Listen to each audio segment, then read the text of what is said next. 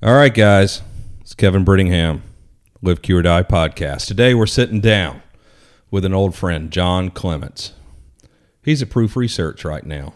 John and I go back, and with Ethan, about 20 years.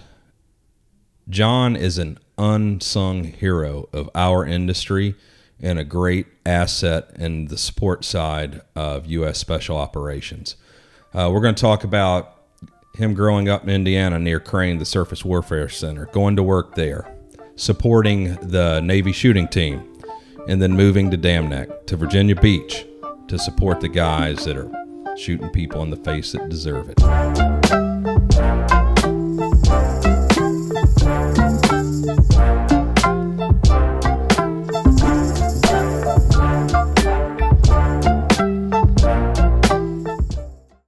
This episode of the Live, Q, or Die podcast is brought to you by the cool motherfuckers over at Tactical Distributors. What do you need? They got it. Jackets, shirts, belts, masks. Put in the promo code UNPOSSIBLE15. That is UNPOSSIBLE15. Gets you 15% off your entire order. Get to it. TacticalDistributors.com. Jay, we're here with our buddy John Clements. Yep, new friend. Hey John. guys. Well, yeah, he's good to be Old here. friend. New to you. New friend to me. Good to see you, but we'll see if he's a friend to you. Doing Let's old. see. true, yeah. Well, I think we've got a good start. I think we're fine. Yeah. Well, John, how long have we known one another, you think? Oh my. It was before the 416 suppressor thing, so this goes back 2000, 2001, I would say. I was guessing about 20 years. Yeah. I remember around, that was probably pre-9/11, we were at some military government event. I don't even remember. And I'm sitting with my old buddy Trey Knight. He's like, "Hey, you know that guy?" I said, "No, who is it?" He says, "Yeah, it's John Clements." He's like, "That's the dude. You need to know that guy." And that's what he said to me. And I was like, oh, John Clements. Wow. Man, I got to buy him some beer. Yeah. I didn't know that. I'm 20 years late paying him off for that. Yeah. Well, and he told me, you know, what you did. And that was probably a year before I ever met you or dealt with you. But I remember him saying that. We were sitting down. You walked by with some of your guys. So just move that thing around if you need to. I fidget with it all the time. So about 20 years. Yeah. And how long you known Ethan, you think? When we started in the AEC project for Blackouts, when I met Ethan down your way. So as I recall, right? Yeah. So beginning of Blackout. Yeah. Well, I don't even really know how to do this introduction. I want to get into several things.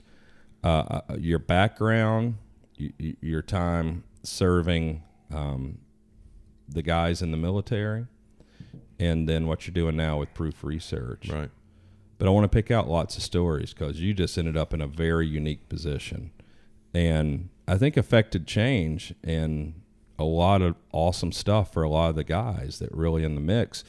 And, I think for Ethan and I and our old company, Advanced Armament, one thing that's become incredibly prolific we would have never done without you asking is 300 Blackout. And I tell my version of the story all the time.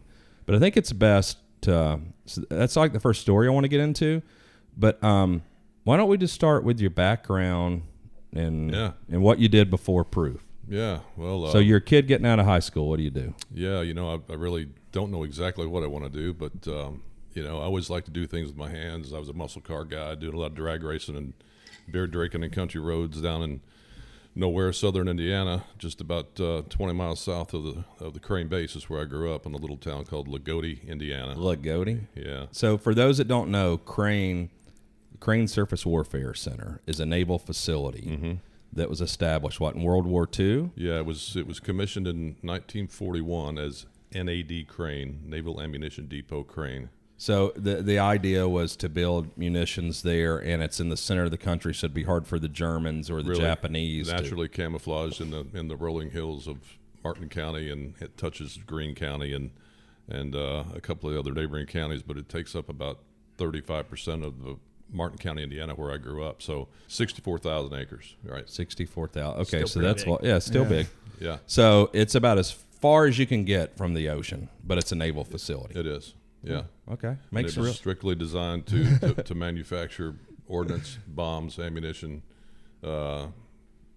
anything that supported the war effort back from World War II through Korea, through Vietnam, and onward. And it's sort of transitioned into what they call a center of excellence for acquisition, technology, testing, and things like that. But they still do. The Army came in and took over all of the ammunition and ordnance manufacturing, storage, and logistics. Yeah. And that's where I started on the Army side in ordnance manufacturing, working in just a machine shop as a young machinist back in 1983. And just because you happen to grow up there. Yeah. People ask me all the time, like I was telling you, I go, how do you get in it? It's like, it just kind of happens and keep working on it. Yeah, it was luck and happenstance. I was out of a job, and I quit dabble in industry after college. In 1982, everything shut down. People got laid off. I came back home, was working in a little print shop with my dad, and a buddy of mine who was interning there from Purdue University. We went to high school together, and brought me an application for a machinist. I filled it out, made the cert. A few weeks later, got a call, and actually was hired in on my birthday that we share, the 13th of January in 1983. So, and that kicked it off. That's your first day. Yeah. Yeah. So okay. So what happens? Like what's the quick story of you're a machinist there doing everything from making special tools, jigs, fixtures, and special machinery for supporting all of the ordnance manufacturing that was going on the base. And I was actually hired in on a temporary status. People that are in DOD, civil service, understand that. And then it took me about 22 months to get the opportunity to reach over into a career conditional job, which was a slot that happened to open up in my dream of a lifetime. Basically, targeted job was being the precision metal guy, as I describe it, working for the Navy marksmanship program in the med shop. So I started doing all of the critical modifications and fabrication and accuracy improvement processes and everything you would throw at an M1 Garand, an M14, a 1911. M1 Garand back then. Oh yeah. Yeah. Oh my God. That's what the Navy marksmanship program. So M14, M1 Garand, and what was the other one?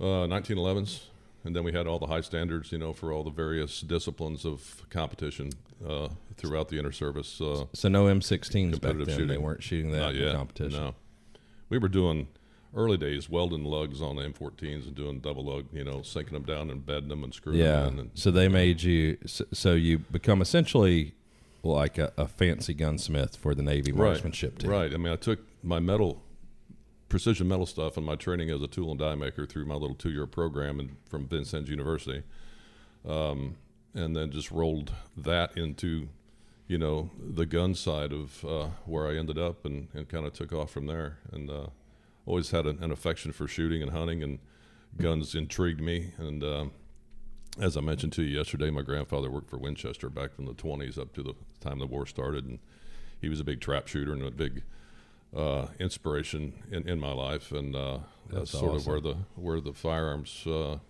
intrigue and the interest came from. Yeah, He said his grandfather was one of like the golden age of guns, as I like to call it, like kind of between the 20s and 50s, where they'd travel around and do demos, like the demos of like, what do you call it, like trick shooting and fancy shooting with a shotgun. Yeah, and that was his That would job. have been a great job. Yeah, Like breaking targets with 300 Blackout. Yeah. I did the greatest demo of the 20th century. yeah. But yeah, that's a good story when we get into 300 Blackouts. Yeah. So anyway, that's sort of my pedigree on my interest for guns and shooting and everything, sort of in that lane, and took off with, got there in 1984 and progressed out of the mat shop. We built a whole new prototype development facility there that expanded into doing other prototype fabrication for other, other than weapons. And then other than what I was going to say, sometimes that's what it takes. Mm-hmm. Okay, so you're just a young punk. You're a machinist. You start supporting the shooting team, but it takes somebody with the passion and the drive, and where it's not a job, it's a lifestyle. It's it not. is. It's not. You're not there for a paycheck, and sometimes that's what it takes to grow that to something else, to where you start developing product. You start working with industry to develop product for the guys that are shooting. That's true, and you got to have vision. You got to have passion for it, because it doesn't work if you don't have either one of those. And yeah, if you're just sitting there thinking, "Oh, what am I going to get out of this?" If you sit back and wait on someone job. to put you to work, then it's going to be shitty. I Yeah. reached out and tried to carve my own way and lead from the front. And we did a lot of other things, doing aerospace program support for a couple of programs that were on the other side of the base, and then we were still doing all the Navy shooting team stuff. We just had a whole brand new shop with all new equipment. Brought in a couple of guys to work with me, and was growing the shop and the capability. Yeah. And it was just called the Prototype Shop, and then eventually it rolled into developing a relationship with the guys at Damneck, and then doing all their precision rifle stuff and their sniper stuff, and in the confines of what we call the SPM program, Special Purpose Munitions, which is all the non-standard ammunition and weapons modifications that went along with supporting development group back in those early days. So Dev Group. So for Right. a lot of people listening won't know Damneck. So Virginia Beach, and Right. that's the East Coast where the SEALs. Right.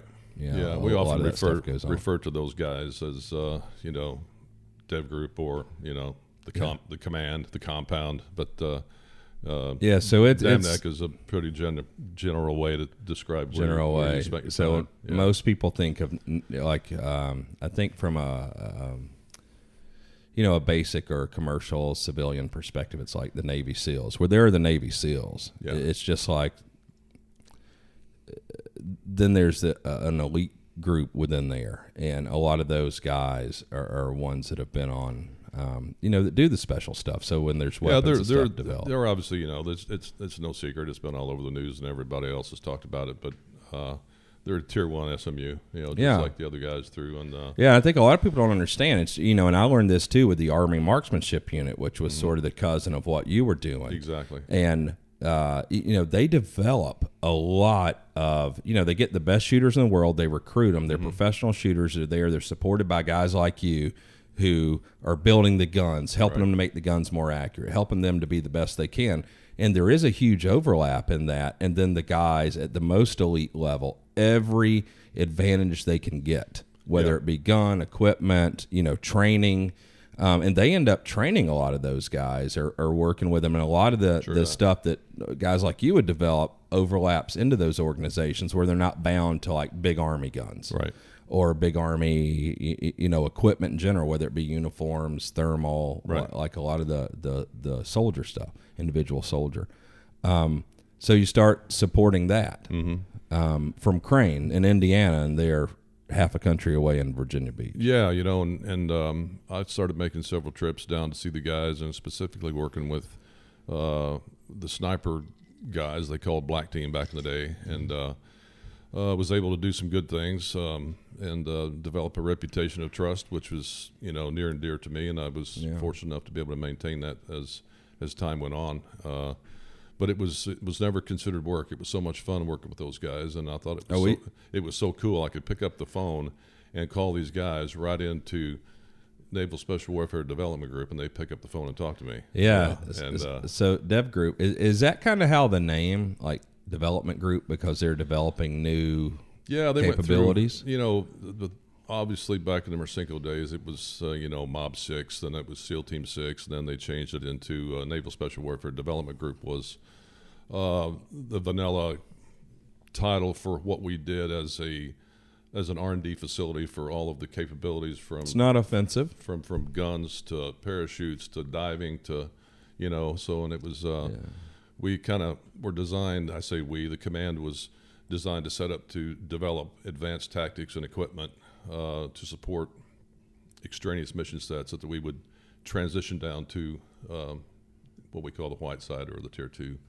Yeah, so operational side of the house. white side will mean just like the general Navy SEALs. Right. So kind of like, And that's not like degrading, Army really. That's just sort Rangers? of an internal term that we use to, Yeah. to distinguish the two different units and what and where they do. There's lots of overlap. We had lots of augmentation guys that would come on and help with various things along the way throughout the years. So Well, from my standpoint, being an industry person who has worked with all the groups, it's so fascinating to me that everything that the Navy side has to cover, like just the mobility in the ships and that sort of training and the diving and all that. It's big. Yeah, it's a whole nother, like some of your cousins, it's way more simplistic. Mm-hmm. Like you get on planes sometimes, you're in vehicles on land sometimes, you shoot. These sorts of, I'm obviously simplifying it, but when you throw the water in there and the diving and the ships and all that sort of mobility, oh my God. Yeah, the maritime mission was something pretty tough because you've got a lot of things to consider when it comes to all your equipment. I would say it's got to work in the water. It's got to work coming across the beach. It's got to work when you get there. Yeah, well, Ethan, as an engineer in the industry, developing the guns, and when it comes to some of that, you got corrosion, like just a whole different set of standards. Yeah, salt fog stuff. Yeah, what a bitch. The salt fog testing for you guys. Oh, it makes you want to kick a puppy. Yeah, I remember doing the very first 416s in the 96-hour 10% salt fog at Crane in the tank, and that's tough. They passed it and they did okay, but that was a big screen out for certain components that they're required to go through that environmental test. That'll ruin most guns. It will. 24 hours on, 24 hours off. Oh, yeah. I think this is an interesting point because I want to segue here to a couple things. Your move from Crane to moving to Virginia Beach to directly support command. But also, when we talk about, I know you have a big affinity for Night Force scopes. I like Night Force scopes. They're great. Yeah. We've worked with those guys since the...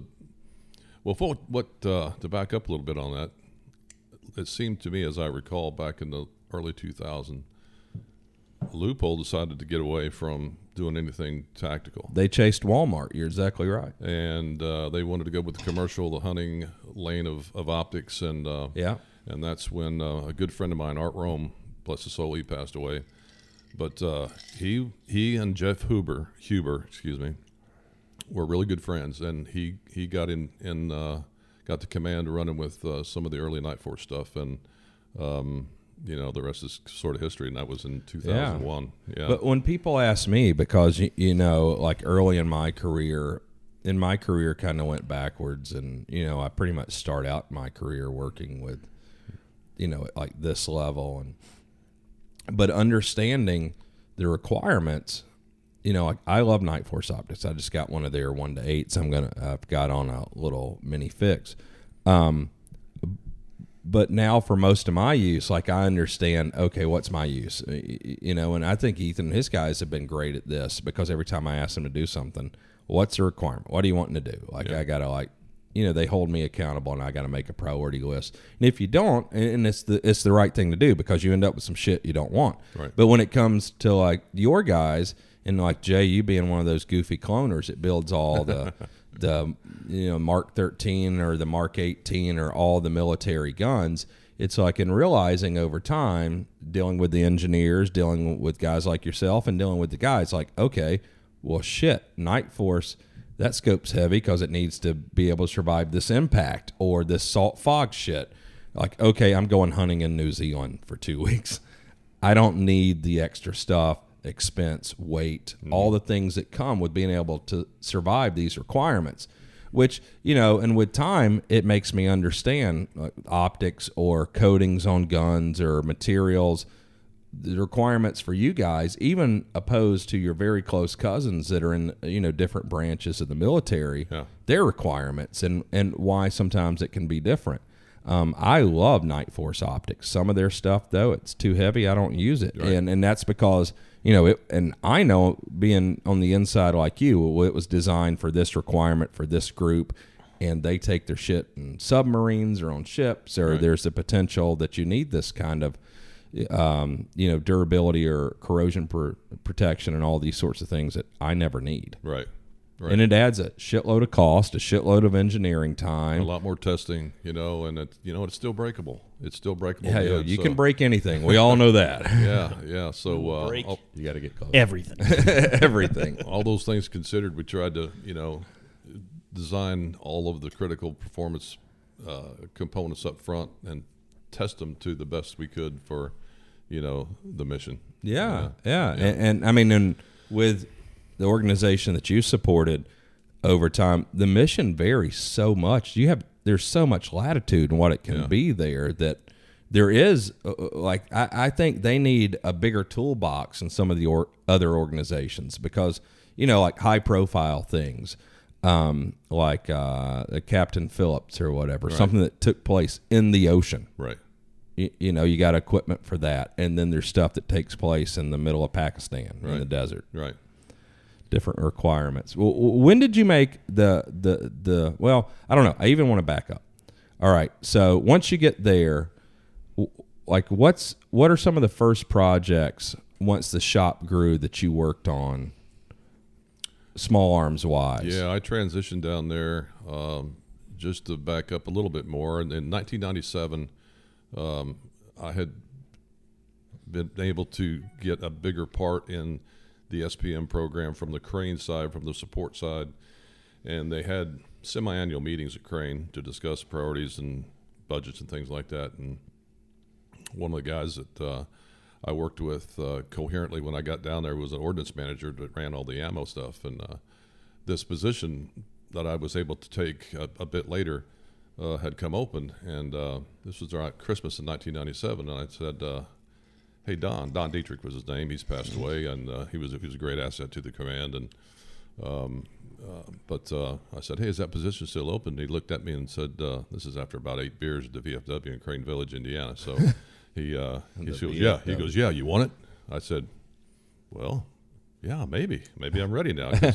My oldest daughter. You're like a dog that caught the car, huh? Well, the reason I couldn't take it a year earlier is because my oldest daughter was going to be a senior in high school, and that was not a good move for me to be pulling her out and going to Virginia Beach and making her graduate from someplace she didn't know. So we stayed home, stayed at Crane until 97. Started having the conversation in late 97, and by July of 98, I was living in Virginia Beach and got transitioned down there and everything set up. So took over the shop there, and I had a couple of good guys working with me there. Jonathan King, he's a relic and a namesake to the command of the community. You're becoming a relic, Ethan. You've been around so long, you're a relic. I can't go through this without mentioning John King. He's a great friend and a good colleague, and we had some good times together. A lot of them interesting, but I worked with him, and I think one of the early things we did was Warrant Officer Johnson, Wojo, it was his sort of his handle. He was running Black Team, the Sniper Shack, but that was sort of the concentrated control or the manager for what I referred to earlier as the SPM program. And those guys were kind of leading the way with the special project stuff. And we wanted to build short barrel carbines. And I was not an AR guy at the time. I was pretty much a precision bolt gun, cut my teeth on the bolt guns. That's where you started out. Yeah, I was doing sniper rifles, and then this whole gas gun thing. It's the same thing, with Johnny Nevesky. Yeah. In the Army, gets out, he learns to make barrels at Pac Nor, and the first 5 years of his business, he was building precision bolt guns. That's what he was into, and dabbled in ARs. And now, Nevesky's known as an AR company. But his love was precision stuff in the beginning and building. Same thing. Yeah, because we wanted to make a 10.5-inch barrel, M4. And so this became the Mark 18. It did. It was a predecessor to the Mark 18. We built 30 of them that we implemented into Blue Team at the time because we had to make sure this thing would run with this crappy old training ammo, this old frangible called Rhoda. It was. I don't even know it.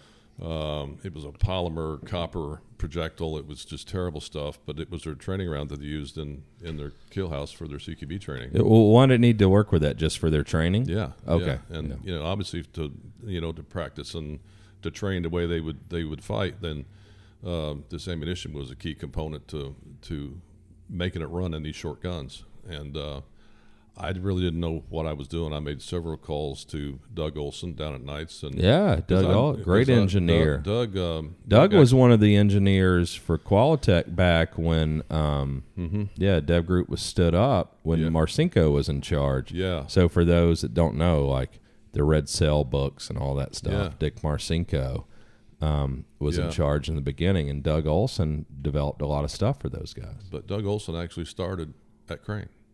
That's right. Yeah, he started at Crane as well. So we kind of shared an alma mater there. Yeah, and so then he became the engineer. Like went through a couple things after the worked for Mickey Dev Group Finn, stuff. built those suppressors. Mickey Finn at Qualitech for those Smith & Wesson pistols for Marcinko back in the early days. Smith & Wessons, and then the P9S silencers and MP5 silencers and the 22, and then he went to AWC with everything they had developed there. And then at Knights Armament, and he did the what do you call their silencer? The Knights Armament 5.56 silencer. The NT4. That's okay. So the NT4, the Whisper Pickle corn cob. Whisper Pickle. So and he did all of it.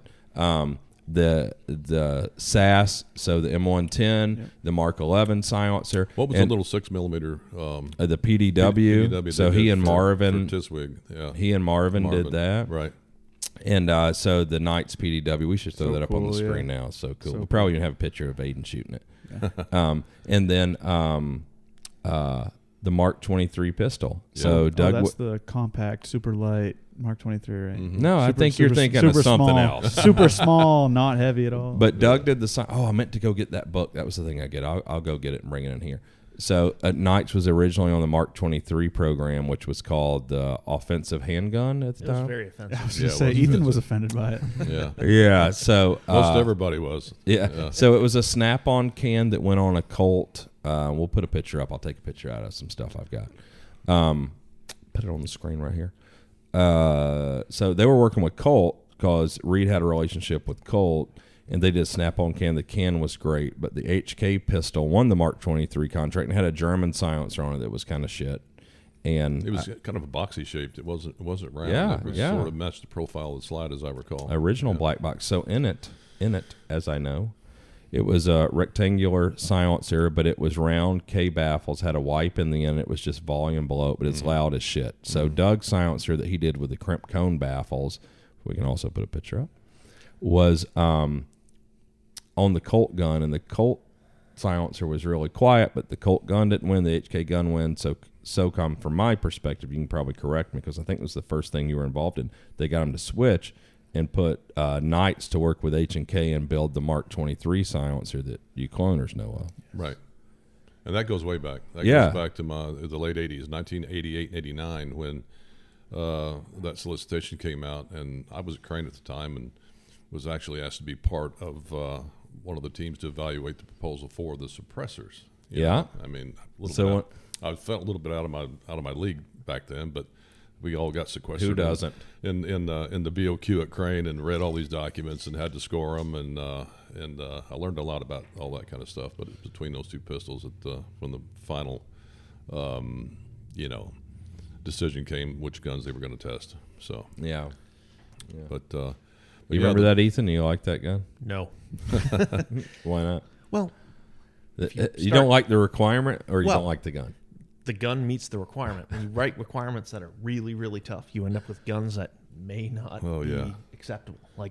30,000 rounds of plus P plus 45. Yeah. I mean, just swap the gun out. I can't remember what the failure rate and what the stoppage criteria was, but it was pretty difficult. And so you end up with a 4-pound handgun. That's what drove that F450 pistol, basically. Well, that Mark, that's right, F450. That Mark 23. I actually love that gun from my perspective. It's big and stupid. I go to the range. The gun is so accurate. It shoots so nice. It does everything it's supposed to do. Yeah, but you might as well have an MP7 or a Honey Badger. Yeah. If you have a requirement this high, the gun has to get up there. It's so weird because it's like I hate all the pistol stuff because it's so hard to shoot a pistol and people to be proficient with it, and it's so personal because a pistol is something that's like a pair of boots. It's like this doesn't feel right, and I thought the safety and the selector controls on the Mark 23 were were way undersized and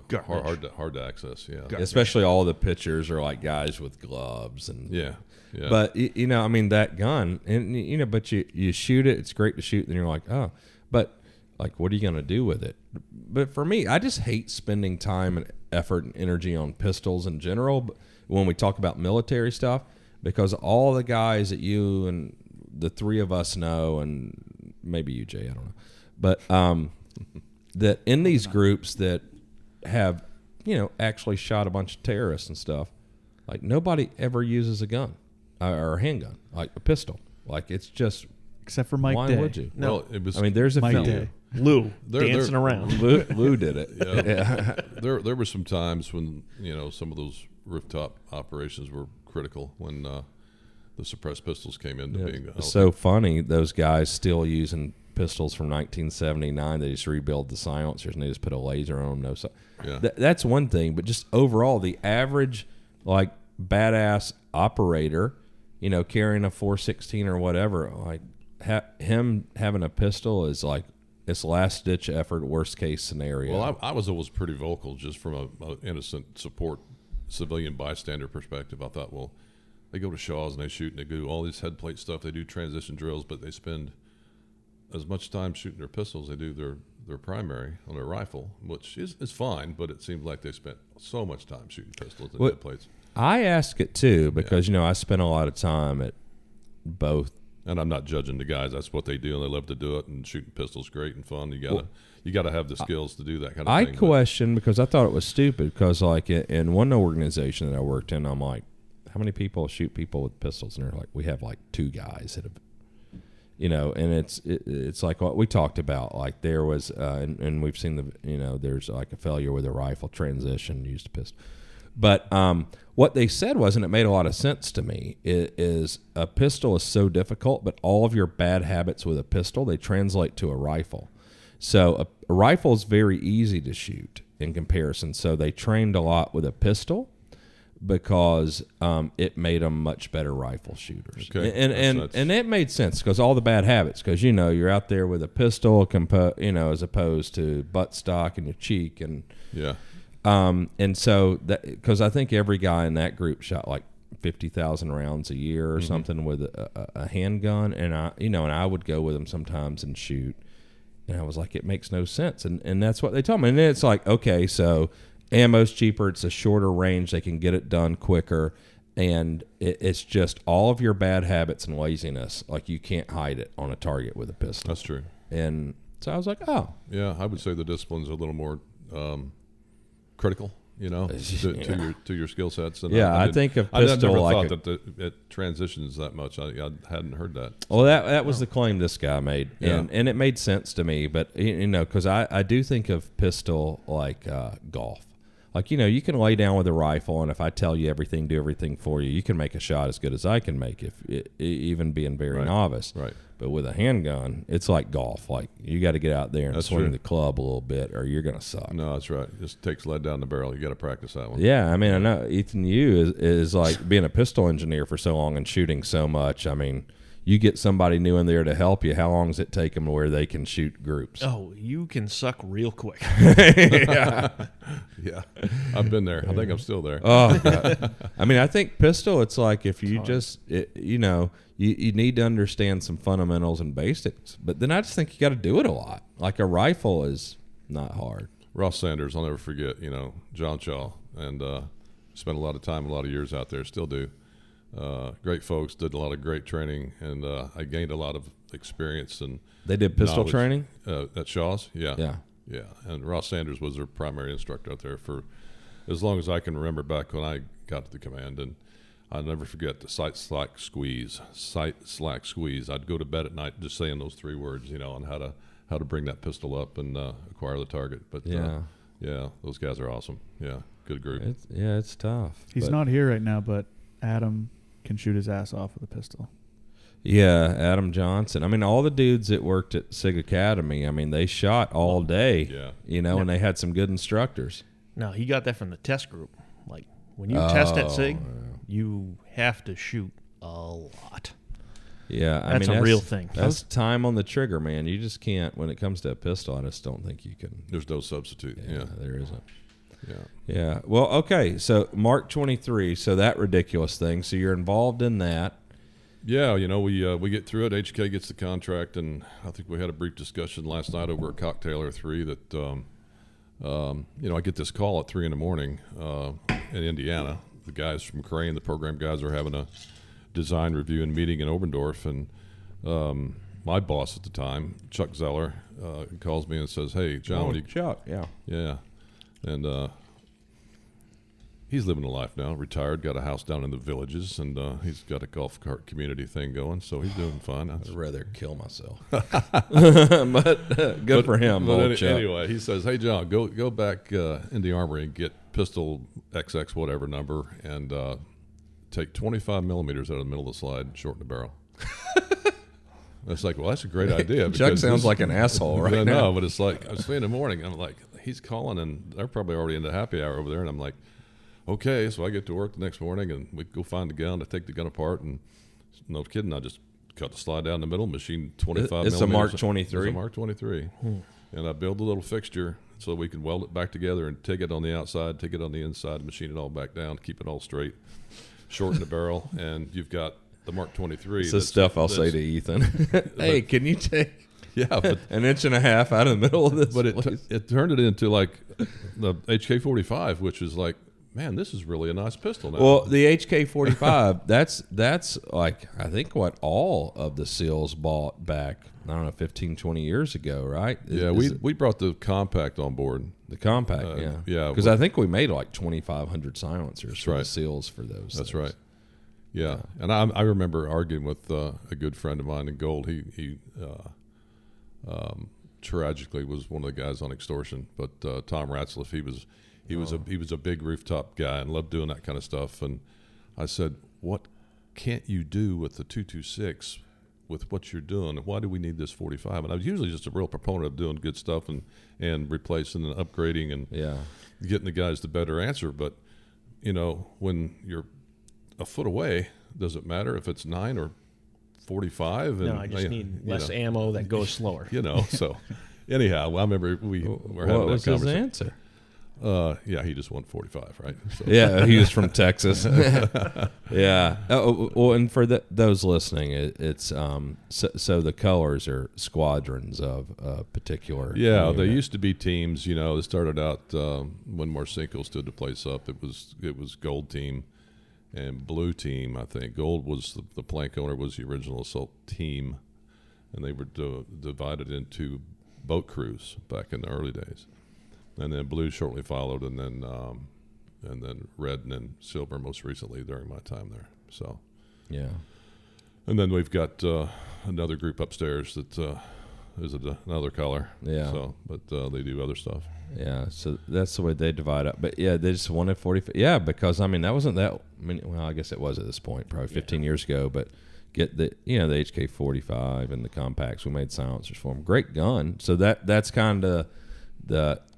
Where that gun started was because the Mark 23, great gun for the requirement, but you just cut it down and made it something practical. Well, yeah, and that one prototype that we did, and it worked, but for some reason that was one of one, and Germany didn't take any notes, or the program didn't really feel like the modification. I don't know what they felt. Well, I can imagine like the Germans if we had an idea to do this something. American asshole cut the gun down, it's what the guys wanted. Yeah, it's not that goes without saying. Yeah, that was a sore spot at SIG too. Yeah, right.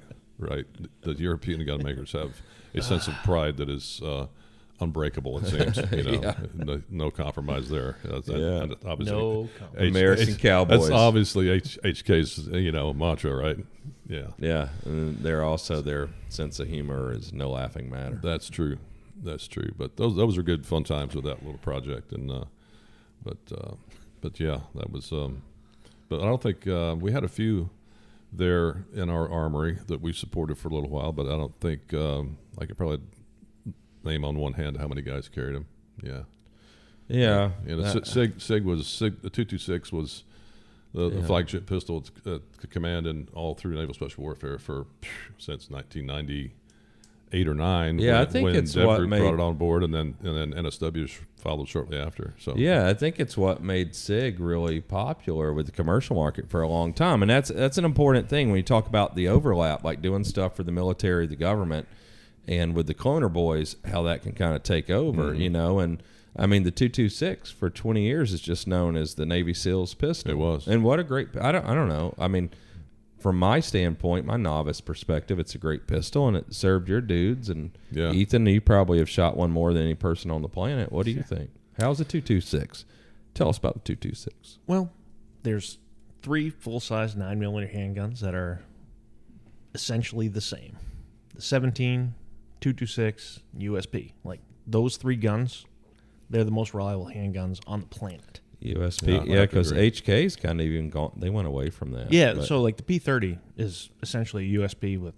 Yeah. What about their striker gun? Is it in that, or have you did you ever test that or do an evaluation? We started benchmarking it a little bit, but I was out of pistols by then. But HK's striker gun. Yeah, it was a P30 with a striker upper. Right? Yeah, the VP9. VP9. Yeah, I've got one. Still in the box. You do? Yeah. Well, their P30 is the best feeling handgun you'll ever I loved put in your hand. You're right.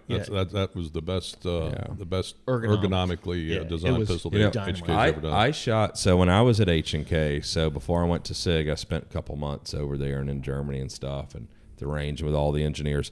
So I shot the very first prototype, VP9, their striker gun, and it looked like, Jay, you'll appreciate this, it looked like a high point 9mm. I mean, it is ugly. The slide was huge, and I shot it, but it was clunky and big. And, you know, of course, they turn into something elegant that looks great. And I think it's a pretty good gun, but I don't know. But, I remember I shot the first prototype of those. Yeah. There's a story, I think it was Mike Day that told it about the 226. He got shot 27 times. Right. What? It's a lot of times. Yeah. He's alive? Yeah, I think 11 actually went into his body, and his armor caught the rest. Yeah. So he's only shot 11 times. Right. Yeah. Pussy. So he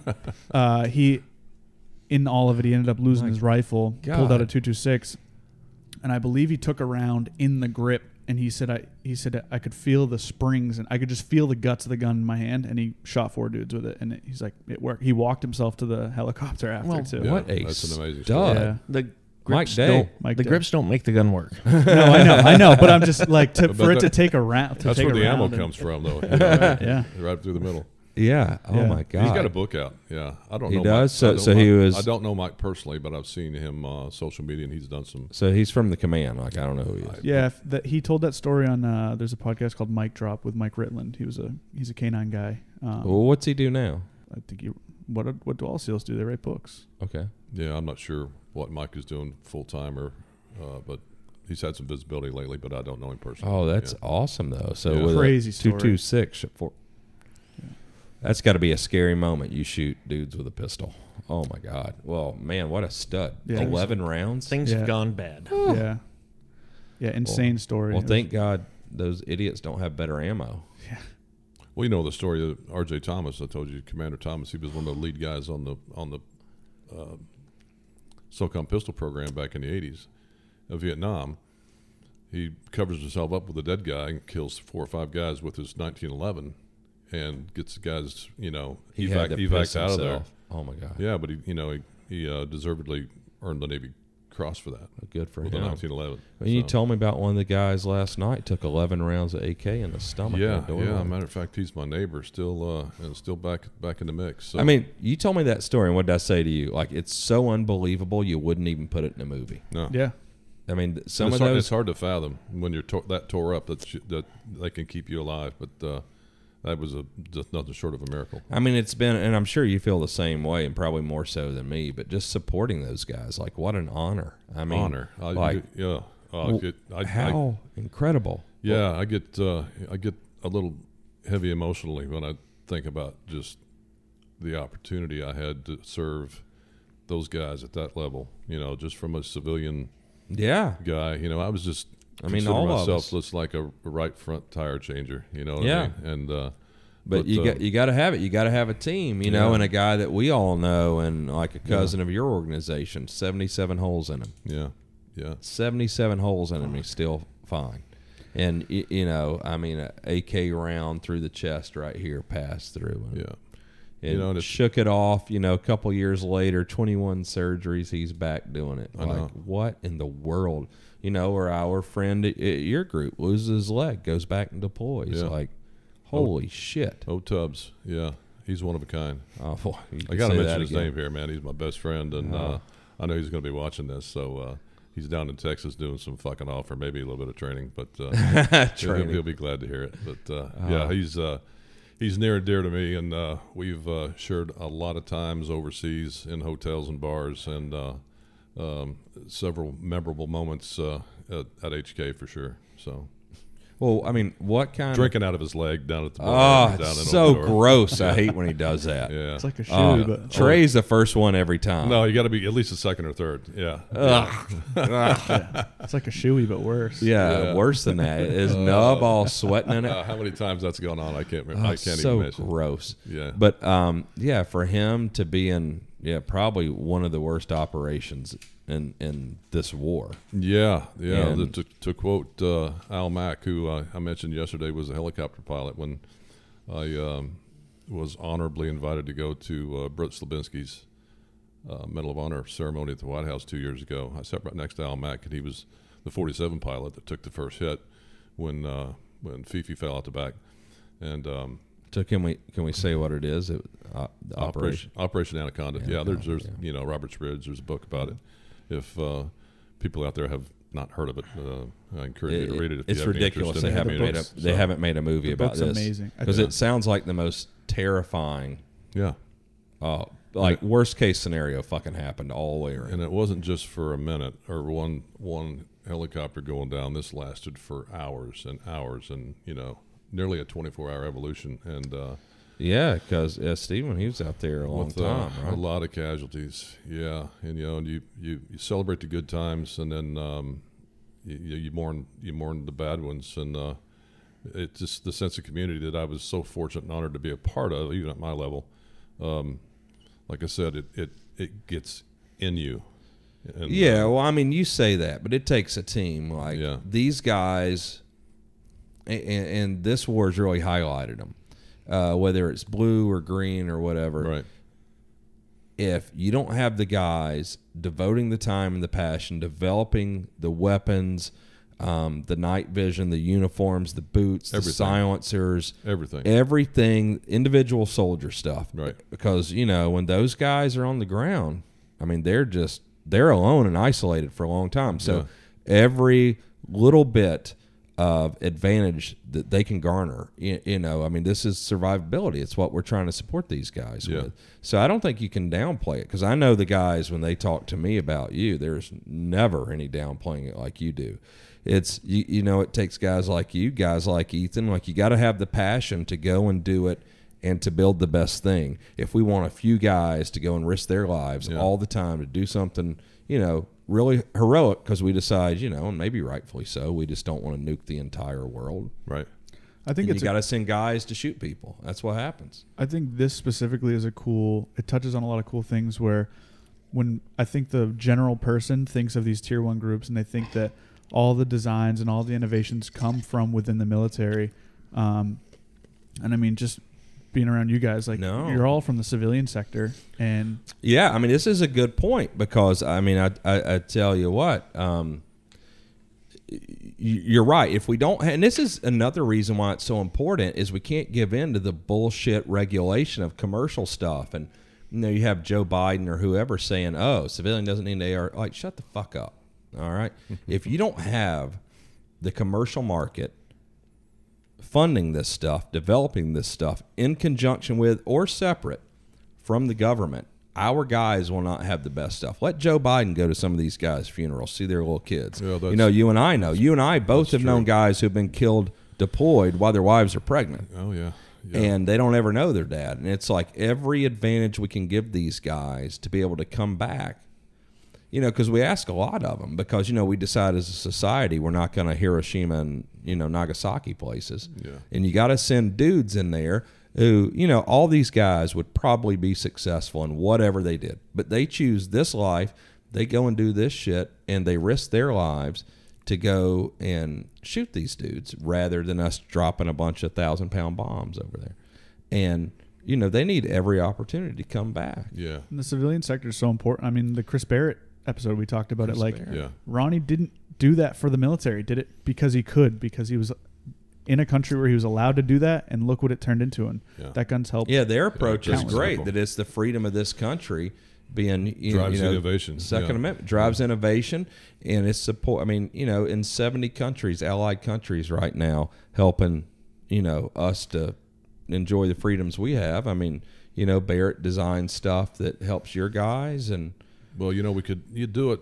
People like myself that worked inside the fence, that work closely with requirements and the operational side of what drove critical requirements for equipment. The first thing we do, and I always did, it was establish and maintain your network of community within the industry. You know, I kept it 360. I didn't just have a lane of vendors or experts or people that knew more than me about it or had the manufacturing capability or the engineering capability. We used everybody we could, depending on where we were going, and sometimes more than one.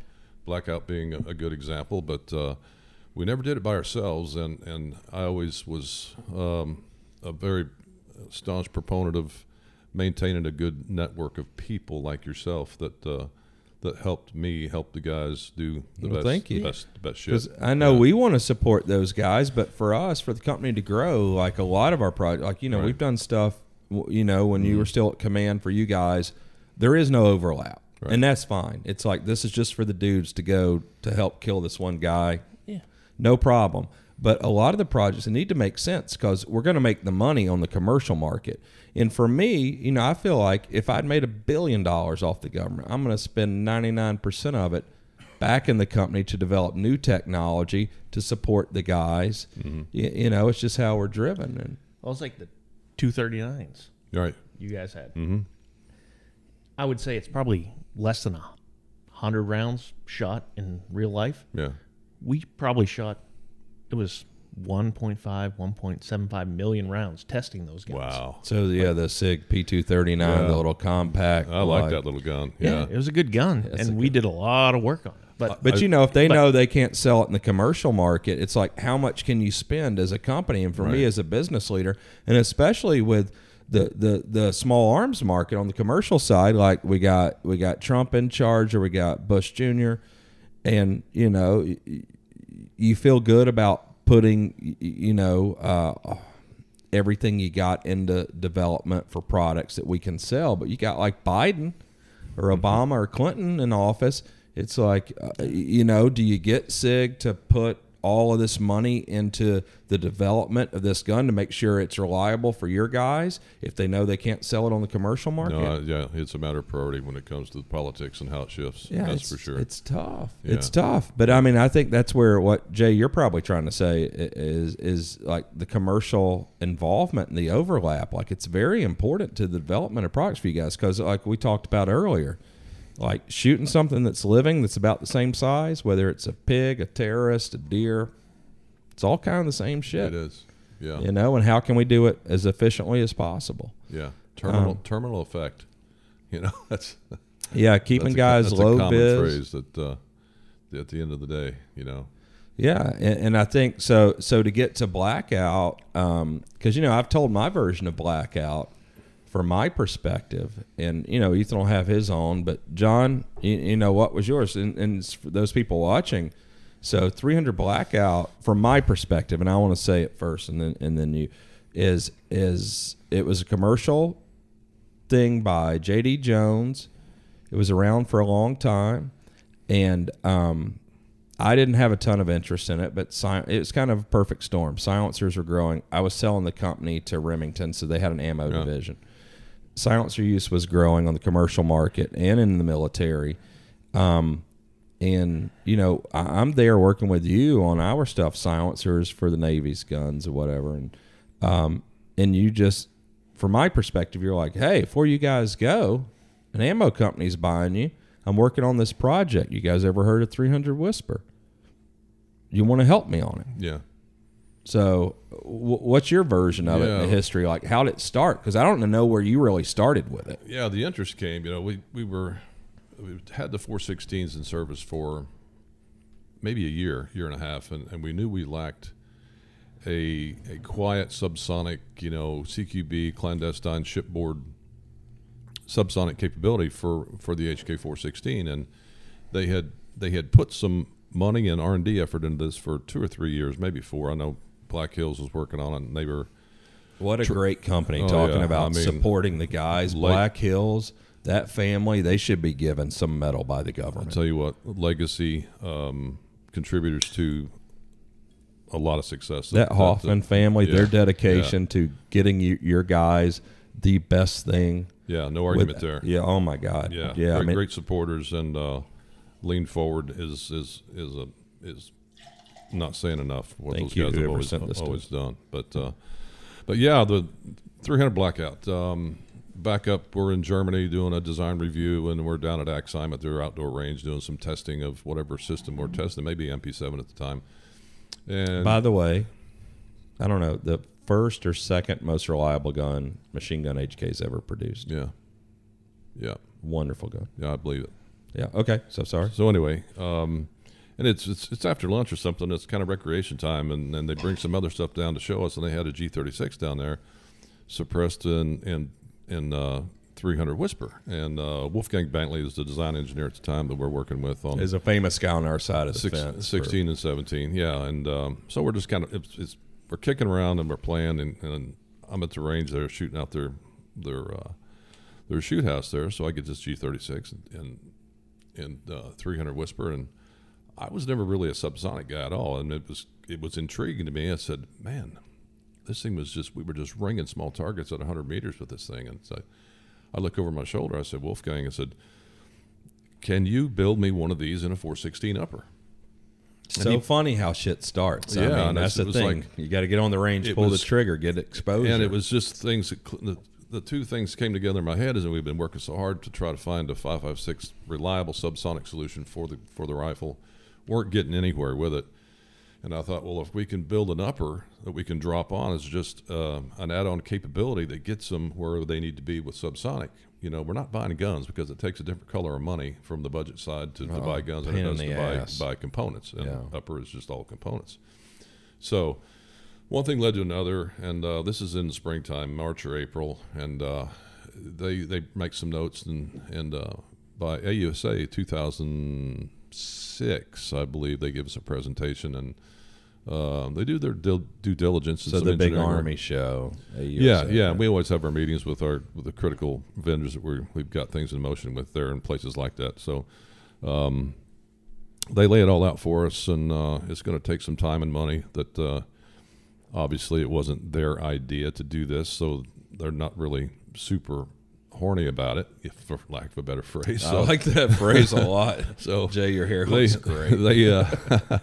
They need R&D money to do that, and of course, I didn't have any authority to designate R&D money for that, but I knew I could make this work, and if I had just a little bit of a chink in that acquisition armor, I could feather this up the back stairwell, for lack of a better phrase. I've seen in my couple months over there in Germany, at the time, of course they had saw all their prototype stuff, but at H&K and Open Door headquarters in the cafeteria, they have a right before you enter, there's a glass display case, and one of the guns in that was a G36 with and 300 Whisper with a silencer on it. Yeah, they were using B&T silencers, I think, which were boat anchors, but they were effective, and that's they were just in the country, just up below, across the border. So nonetheless, the concept really, really interested me, and I came home and didn't have any money to do this with, and I start doing the sneaky approach. I get a hold of my good friend Bert Roethlisberger at RUAG and see what he's got for ammo in the States. Bert. Yeah. He's cool. He's a good man. Yeah. And he sends me a few, and it all comes in under the wire, and I'm telling on myself here, but we get that, and I'm looking for a fast twist barrel because I know that's what it's going to take. So I call back to I know. Well, to stop for a second, anybody running a group like this, you need to find a guy like John. You got to be willing. Yeah. I mean, that passion and knowing, and this is going to help the dudes, and having the relationship with the guys, not viewing it as a job. It's how shit happens. I tell you what, I've never had so much fun and got paid for it than any other human being on the face of this earth. I got to say that. You know, you have the right job if that's the case. Like to me, when I say I've only worked 2 years in my life, it's true. The second year at SIG and the second year after I sold to Remington. Yeah. And I used to say, like, I thought I was the luckiest guy in the world, except for maybe Hugh Hefner, like in his heyday, not in those weird later days. Yeah, yeah. But anyhow, going back to the blackout piece, I called back to my buddy Pat Mitternut at Crane. I said, hey, Pat, whatever barrel you have, if you got an old bolt gun barrel, find me the fastest twist that's marked that you can measure, put a cleaner rod in it, measure it. Find me the fastest 30 cal barrel, twist barrel you've got up there in the rack. And he found an old 9 twist barrel that came out of a bolt gun from someplace back in the day. Sent it to me, so I turned it into, machined it into a shorty, AR or M4 profile, and just starting with gas ports and locations, didn't know, uses a standard feed ramp and chambered it in 220 or 300 whisper, with the 220 bullets and everything, and had an old QD 30 cal M110 can that we had from an early. I wish I had it down here, Thomas. I'll take a picture after. We'll hold it up here. I've got from one of the later variants that we did with our early SR25. Yeah, so it's their what is it called? The Knights NT4. Well, there's the NT4, but was the M110 can the? No. What he's talking about is just the NT4, but it has a 30 caliber bore. Oh, I got you. Originally, it was the M4 QD, right? Yeah. And they just put a 30 caliber bore. So a lot of like the 16, 14 inch SR25s have this little can on it. It was residual from one of the upgrades we did from the full up SR25s that we got back in the early 90s, and we did 2 or 3 iterations of them and changing them into carbine variants, and it was one of the 30 cal cans that we had that we could use for this. Because they shortened the guns up. The original SR25 can was a thread mount that went on the gas block. It was like yay long. And then there's the M110 that's the... Right. Maybe it's a screw. Got the little plunger gate type. Well, the Mark 11 has that. I think is the M110 still a threaded, or is it a... Do you know? No, I think it's the gate. It is the gate? Yeah. So the original ones were threaded, but once they shortened the barrels up, you couldn't put that over the barrel silencer on it. So they just took their NT4, or at the time was probably called the M4 QD. Right. And they just bore a 30 caliber hole. Yeah, and that's what we had on those K models that came in as a product improvement for that back a couple of years before we're trying this. But that was the only 30 cal suppressor that I could put into this little prototype system that we'd kind of Frankensteined together with using this RUAG ammo, and I got some guys out there from Gold, and Tom Ratzliff was one of them. He was a big proponent of it, believed in what we were doing, and my good friend Spanky got on the range, and the gun would run a couple of times, and then we had to come back and plug a hole and re-drill a gas port and put a shorter tube on it, and put set screws in the. It was pretty crude. We weren't worried about accuracy. We were just worried about proving concept. Trying to get it to function. Proven concept and building the guys. Because, I mean, we all knew, and the guys knew too, like the more you shorten the barrels on their 5.56, right, the more the dudes with the AK have an advantage when you're talking about relatively close quarters. Yeah, and this was really designed for, subsonic CQB shipboard. Yeah. Oh, really? Yeah, the shipboard thing was, you had to worry about collateral stuff, and don't need to be talking out of my lane here, but being there and doing what I did for these guys, you have to understand what they're doing and where they're doing it and why. So, if you're on a cruise ship and you got subsonic that's moving slow, and the whole upper structure of a ship is aluminum, partitions and walls and things like that. So we had to be sensitive to over penetration, and 5.56 and even frangible stuff sometimes would be a little more than what we were looking for. So this whole subsonic component, based on what eventually came to be 300 blackout, seemed to be a solution. And then we moved forward with you guys because we were, actively involved in getting the suppressors for the 416s and the 417s, and you guys were, the best direction to go. We had business and engaged, and asked you guys to come into that meeting. We met out there in that little double wide trailer, and laid it all out outside my shop. Yeah. So for those listening, the 7.2 SDN6. That's a silencer design that we were using on a lot of stuff. Where that recently came up on Instagram about the N6 piece. Well, I don't know. I just know you told me to put N6 on the back too, because that was y'all's model. Yeah, because it was Navy. I think it was Robert said Navy. It was for Navy, and 6. Yeah.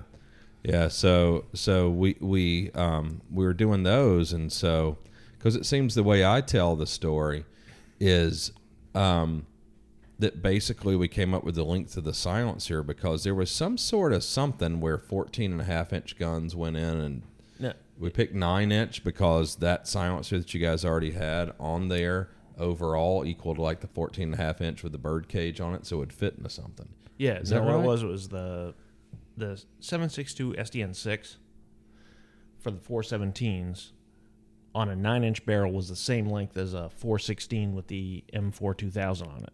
Was that the deal? That's how it ended up. That's how we ended up with 9-inch for the 300 Okay, blackout. well, I was a little off. Oh, okay. Yeah, Yeah, I don't don't remember either. I don't remember those. Because the requirement for 300 blackout upper was the length was the same as the It's a pressed 416 M4. upper. Oh. No, the 416 with the M4 2000 on it. Okay. That's how that. So basically, Length. an inch Yeah, shorter I barrel. did. So that recall so it those was like, details. okay, cool. We're getting Yeah. a 9-inch 300 blackout barrel. Well, from my standpoint, it was like you're asking to look at it and you're like, look, we've got it pretty reliable, but Right. and then we go back and work with the engineer Jason Imhoff at Robert and Ethan do some work, and I knew within shooting it a couple weeks, like this is a thing. And it's like maybe it'll be a thing for the Navy. Like I don't know, and but commercially, ARs were becoming very popular. Silencers were becoming very popular. Like, this is the next 30-30. We're going to do this. Let's support it. Mm-hmm. And it seemed to me like you guys were just having reliability issues. So we go and, design the proper, fix all the problems like J.D. Jones and 300 Whisper using 308 bullets. They don't feed that reliably. They're not taking up all the space in the magazine when you have, short supersonic bullets. Right. And so we developed projectiles. And Yeah, stuff and I that forgot were- to mention that, we didn't mean to just totally road stomp JD's technology or his ideas. Had been around No, for a long time. he wasn't interested in participating in and the he was growth of it. invited. He was invited in, and we tried his stuff, and it just it wasn't ready for prime time, and that and Because you might not even know this, but I was in communication with J.D. Jones at one point, and he wanted to supply barrels, but he wanted $600 a barrel, yeah. and the barrels are $100. Yeah, he wanted to keep it proprietary, and there was no way we could take it and use it the way we wanted to. Yeah, I don't know. And- I mean, even and though he it had kind of worked that way. done it, I don't think he believed in it the way I did. But I mean, the way he was doing it with the 308 bullets, it could have never worked for you guys. It would never work commercially because it wouldn't meet the reliability. It'd work commercially like where's some of those other cartridges like 458 SOCOM or some of these other weird AR cartridges. Oh, it's a great 6.8 SPC, great killing cartridge. But it's like I say in the other podcast, you got to have a delivery system. You got to have a magazine. You got to have a gun. Yeah. And it can be reliable enough for you to go deer hunt, but this is a whole nother set of requirements. And for us to know, and Ethan, as you develop 8.6, all the lessons we learned from 300 blackout, full mag capacity. We don't want to modify the bolts. We want reliability is key. We want both super and subsonic, because you were looking at the subsonic capability at the time. But if you pigeonhole it, I believe, even still commercially, to just subsonic, you're really pigeonholing yourself. Like I shoot 300 blackout every week. Right. I kill stuff constantly with it. Most of the stuff I kill with it is supersonic. Well, most of the shooting I do with it is subsonic, and I kill some stuff with the expanding subsonic. But most of the stuff is with the supersonic. To be honest with you, that was the bonus round for blackout, was not really knowing or understanding how good we could make this and how much of a capability increase you could build into that with the supersonic bullet variants. Yeah. Yeah. I mean, as I'm known sort of as the silencer guy and all that, I still, there are cartridges that'll probably eventually compete in some way, either on, the military government side or commercial side with this, that are just subsonic only. And I love subsonic. But, I also kill a lot of stuff. And sometimes subsonic's good enough, for inside 100 meters and all this. And sometimes if it's 225 meters and that's the animal I want, I need the supersonic capability. And the unique thing about blackout with the ammunition we finally ended up with, you could stagger super sub all the way through a 30-round magazine. Reliable. And count on a 12-inch offset from a headshot to a chest shot from a supersonic to a subsonic with the same gun, no gas block modification, no gas block switch, nothing. It just ran. Yeah, because that was part of the original deal was no adjustable gas block. So, I mean, you're right. We talk 100 meters and, you're still and that was the stitching perfect a guy up. That was the perfect operating range for, 98.5% of what really goes on. And it's the same thing with hunting. And you can push it out to 4 with supersonic with the right optics. And, we toyed around with different reticle options and sights and things like that to be able to use both velocity options with one optic. So I mean, and that's a tough one. With some of the electro optics, that's going to become feasible. Right. But I know in your organization and some others, they used it or viewed it a little differently. So after we did uppers and silencers and ammo for you guys, which I talked about earlier and I've said on previous podcasts. So from U.S. SOCOM, we get a 1 million round order of ammo, and I'd sold the company to Remington, and because they refused to make the ammo, we got that on hand-loaded ammo. So just like you, John Clements, there's Ethan and there's Robert Silvers and Eric Burt. Like, we're just driven, and they weren't getting more money, and I wasn't getting more money for going the extra mile and working on Sundays. But fuck, Remington, they're such assholes. They're not going to load the ammo for us. Like, what is wrong with you guys? The only military contract they had at the time was what? Shotgun ammo or something? Yeah. And it's like, we have U.S. SOCOM requesting this ammo. They're like, you get a contract, little buddy, you let us know. How do you get a contract without ammo? So what do? We loaded it in Robert's basement. We got a contract for 1 million rounds. They suspended me from work and investigated me from 30 days for bribing a military official. And it's like, you guys are so pathetic. That's what you think happens. And it's like, no, this is like young people being motivated. Yeah. Like, we're going to make it happen even if you say, the plan only operates 4 days a week or whatever. Or we're selling 223 ammo to Bass Pro Shop for 6 cents a round, so we can't make your ammo. Yeah, they totally missed the true statement Idiots. there. Yeah. Idiots. And to me, what I saw selfishly was this is going to be commercially extremely successful. Mm-hmm. And it gives you guys capability, but you guys had your own thing, and and for another organization that we designed the Honey Badger for, they didn't want replacement uppers, and the way I viewed that was, okay, well, you have MP5 SDs, the life cycle has been up for 25 years. We'll make a gun to replace that, and it's a subsonic gun that you can shoot supers with, and the idea is if the guys use those guns. Mm-hmm. And they get in a situation where they have to shoot with supersonic ammo, you can engage targets at 300 meters. So you got something, if you got a guy with a PKM or whatever shooting at you, like, you can return fire. Yeah. Where if you have a subsonic 9mm with the barrels ported and you're shooting a 380 and the dude's 2 blocks away, like, you're fucked. Yeah. And that was a capability for them. And so thank you. I mean, we would have never done it without you pushing us. Johnny Noveski gave me an upper a year or two before. He was super into 300 Whisper, shot a lot of stuff with it. But, I wasn't loading ammo at the time. You couldn't buy ammo except Corbon for $45 a box of 20. Right. So I didn't really shoot it much unless he loaded and sent me ammo. But when you gave us the push, I probably should thank you several things. First of all, 300 Blackout would have never happened. And then, guys have used it operationally. The cartridge has been adopted. It's been successful. And then me, it's been great on my resume for the part that I played, but also it's probably one of the things that led to me getting thrown out of Remington, which in the end, it probably worked out good for me and Ethan and everybody. That was going to happen, 300 Blackout or not. Yeah. Well, do you need a thank you or an I'm sorry? I don't know which way to go. Not an I'm sorry. I mean, I don't think, things wouldn't have turned out, the way they have, and I think it's for the best, and then I'm excited. Yeah. Well, it was, we were just fortunate to be able to sneak that one in. I have to say it that way because it was fun. And it worked. Well, and it worked. And saying that, and it's still there, makes me think of Ethan and his team when we talked about just commercially, like Biden and what he's proposing.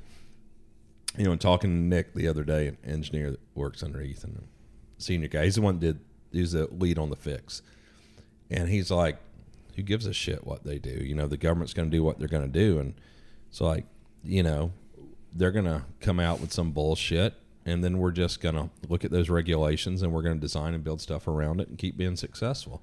And that attitude's, what I want to foster. Yeah, I was never afraid to break a few eggs. You know what I mean? And if you want an omelet, you got to do that. Yeah, that's right. And not be afraid. We talked about failure last night when we were just talking about general shit. But it's like you can't go in being afraid of it. You know what I mean? And front sight focus all the way through, regardless of what you're doing.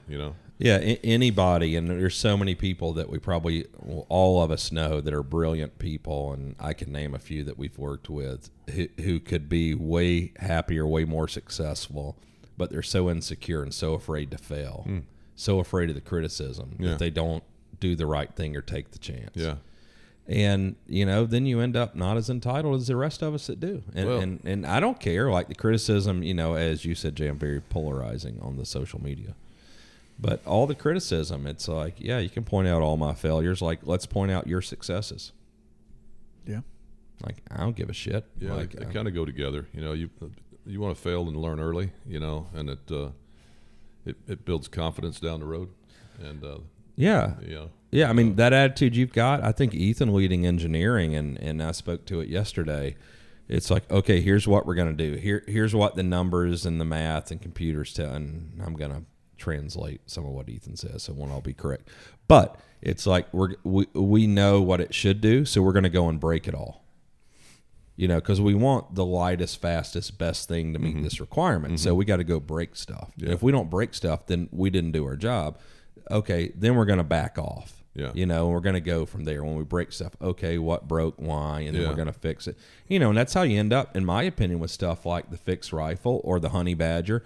Or how's the honey badger 1.5 pounds lighter than a gun that looks just like it from another company? Right. It's because we actually did all the testing and we build all the parts, and you take the weight out of everywhere, and you know what's critical. You learn from your testing, and cradle to grave is a common phrase that we've all learned over our career. That when you're working in this lane of work, that it defines a lot of things and makes things better. Yeah.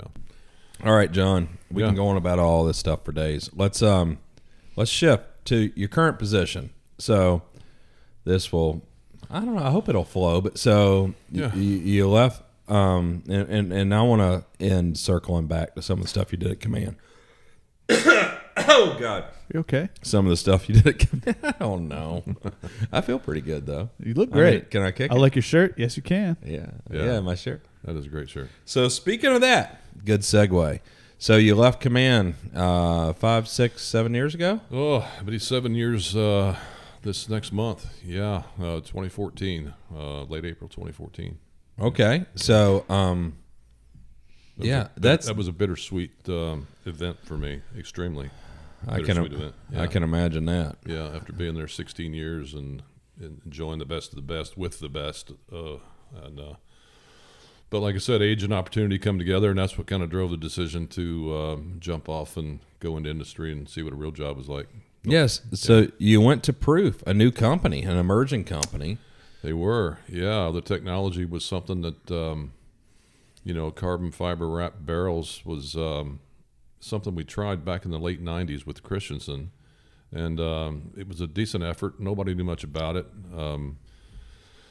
The little project we did with Wojo, with Dave Johnston, who I mentioned earlier, was one of the early program leaders for the sniper team there back in the late 90s, early 2000s, was driving this 9-pound 300 Winchester for their tactical long-range gun. It's like, wow, that's a reach. We were used to running, intentionally building 14 to 16-pound guns, less glass, right? And, big, heavy Baker McMillan stocks. I mean, great equipment, big, heavy steel barrels, and heavy guns shot well, and that's what they wanted. But it was a time, and the operational tempo was pretty flat. Nobody was carrying guns at altitude and doing things like that, so heavy guns didn't matter. They put them in a truck. They went to the range. They put them back in the truck, and they came back to the armory. So and even generally in use, drive very close to the target setup. Yeah, so the whole lightweight improvement and building more agility into the gun systems and giving them more room to carry other things just wasn't there yet. So in the late 90s, maybe 2000, we tried this little project with Christensen, and It was ill-fated. It did work out well. Nobody really knew what to do next, and we tried a couple of their barrels on, and we couldn't keep them straight, and they didn't shoot. What do you mean you couldn't keep them straight? After they did the reduction profile on the barrel and did the wrap.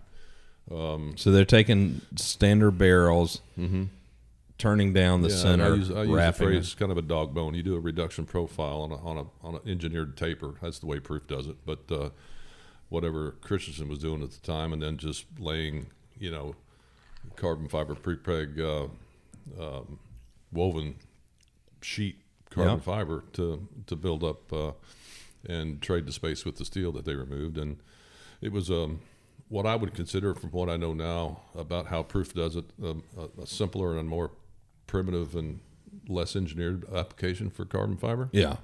But for the commercial hunting industry, it was probably what was expected at the time, and we needed more. And I didn't even look back. We didn't do anything carbon fiber. I didn't even mouth the phrase carbon fiber for, till 2012. Yeah. And one of my old bosses, Commander T.K. Davis, was a friend of who was soon to be the oncoming CEO of Proof as it was being put together. Captain Pat Rainey retired, former Blue Angel guy, but he wanted time with someone from the command, and TK recommended me. So, okay. So they were seeking someone from the command. Yeah, I mean, Pat Rainey had reached out and said, nice. "Hey, how do I get into Dev Group? How do I get into Dev Group?" And he and TK shared some time in the first Gulf War. Rainey was CAG, and TK was with the boat squadron that deployed on the Truman back in those days, and that's how they got to know each other. So, First Gulf War, so meaning 1991. Yeah, early 90s. And that's where their friendship started. So fast forward to 2012, Pat's dabbling with this, and they're looking at bringing him on as the CEO, and they're looking for someone, with some experience. But prior to that, I started a project with him after meeting with him at that SHOT Show. And this was all driven by Pat's, request to be introduced. I remember before you were there, some of your guys turned me on to Proof, and one of the rifles behind you, Jay. Do you want me to grab it? Yeah, if you want, you can hold it up. It was some of your snipers. We're at an auction to benefit Extortion 17, which we can talk about in a few minutes. Right. So where you guys lost a bunch of guys, right? And I bid on this rifle and won it as a result of one of your snipers there telling me about it. You can hold it up. This is an early version of our TAC 2 stock. We weren't really much of a tactical rifle company at the time, and this was one of the stock designs that got as close as we could. We're pretty much a lightweight hunting rifle company. So feels great. Proof was building these stocks at the time? They were. Oh, okay. So I didn't even realize that. Very primitively, and we've obviously retooled and upgraded and improved that whole process, and added a couple of new geometries to the line with different model rifles. So all of our stock production is improved, modernized, and in Montana, where it used to be done in Ohio at our composites engineering facility there. Okay, so Proof parent company's got a composites company in Ohio. Yeah. So they have that's our Proof Advanced Composites division. They're really the secret sauce to the guys. They were brought on board as consultants in 2013 to help Proof improve and increase their capability with higher temp resins to support higher cyclic rates, machine gun. And in the late 90s, I was working carbon fiber with silencers, and the Achilles heel's always been the resin. Temperature threshold, right? Yeah. I didn't realize Proof made stocks, to be completely honest. I didn't know they weren't back then, because I thought these were Terry Cross or somebody. I didn't know you guys were making them. Yeah. And we're making all ours now, and that was one of our earlier designs. So. When was Extortion 17? When did that happen? 2011. 11 or 12. But 11. Oh, so just like the same time as Bin Laden. I was thinking right it was after before. Bin Laden was right. It's like August 6, 2011. Yeah. So that was how many guys were lost? Well, 31 total. With the pilots, and we had some Indige guys on there, and then 21 guys from the command. 19 SEALs Lost a working dog, lost a dog handler, all the crew. So 31 total. That's where the and they were all on the Chinook. Yeah, and it was just coming in slow. Then they were on a QRF mission. Yeah, and they all but one guy from Gold Squadron 2 Troop, because he was home on maternity with his wife having a baby, lost them all. My God. Yeah, that was a tough time. Ooh, that was a tough day. I'll never forget it. I woke up, it was on a Saturday morning, and I'm driving into command to do a little workout, and I turned the corner, Dam Neck Road, to head down towards the command. I just happened to look at my phone, and like 2 o'clock in the morning, I get a text from Turbo that I didn't see till then, and it said, "Hey, we lost 20 guys last night." I thought, what the fuck? And I'm just a block away from his neighborhood, so I turn in there at 8 o'clock in the morning and go to his house, and it's so tough. Yeah. Well, man, I mean, I can't imagine, because I know you're working with those guys every day. Every day. When they're here. And two of the guys, you know. And two, like a lot of the guys, probably like your kids at that point, like so many of them are so young. Yeah, I was, I don't know, like a father figure. In age, I probably was to them. But, you know, we were all just, those guys are really special to me and a lot of people, you know. Yeah. And it's really tough. Yeah, I mean, I knew several of them, and yeah, what a tragic, horrible thing. Yeah. It's it was something that was made for a long few months of memorial services. I think I was able to go to 9 of them, and every summer a handful of us guys as civilians and a couple of still the active duty guys that we do a motorcycle ride from Virginia Beach up to Arlington on the weekend, the closest to, and then go to Section 60 where they're all buried. Yeah.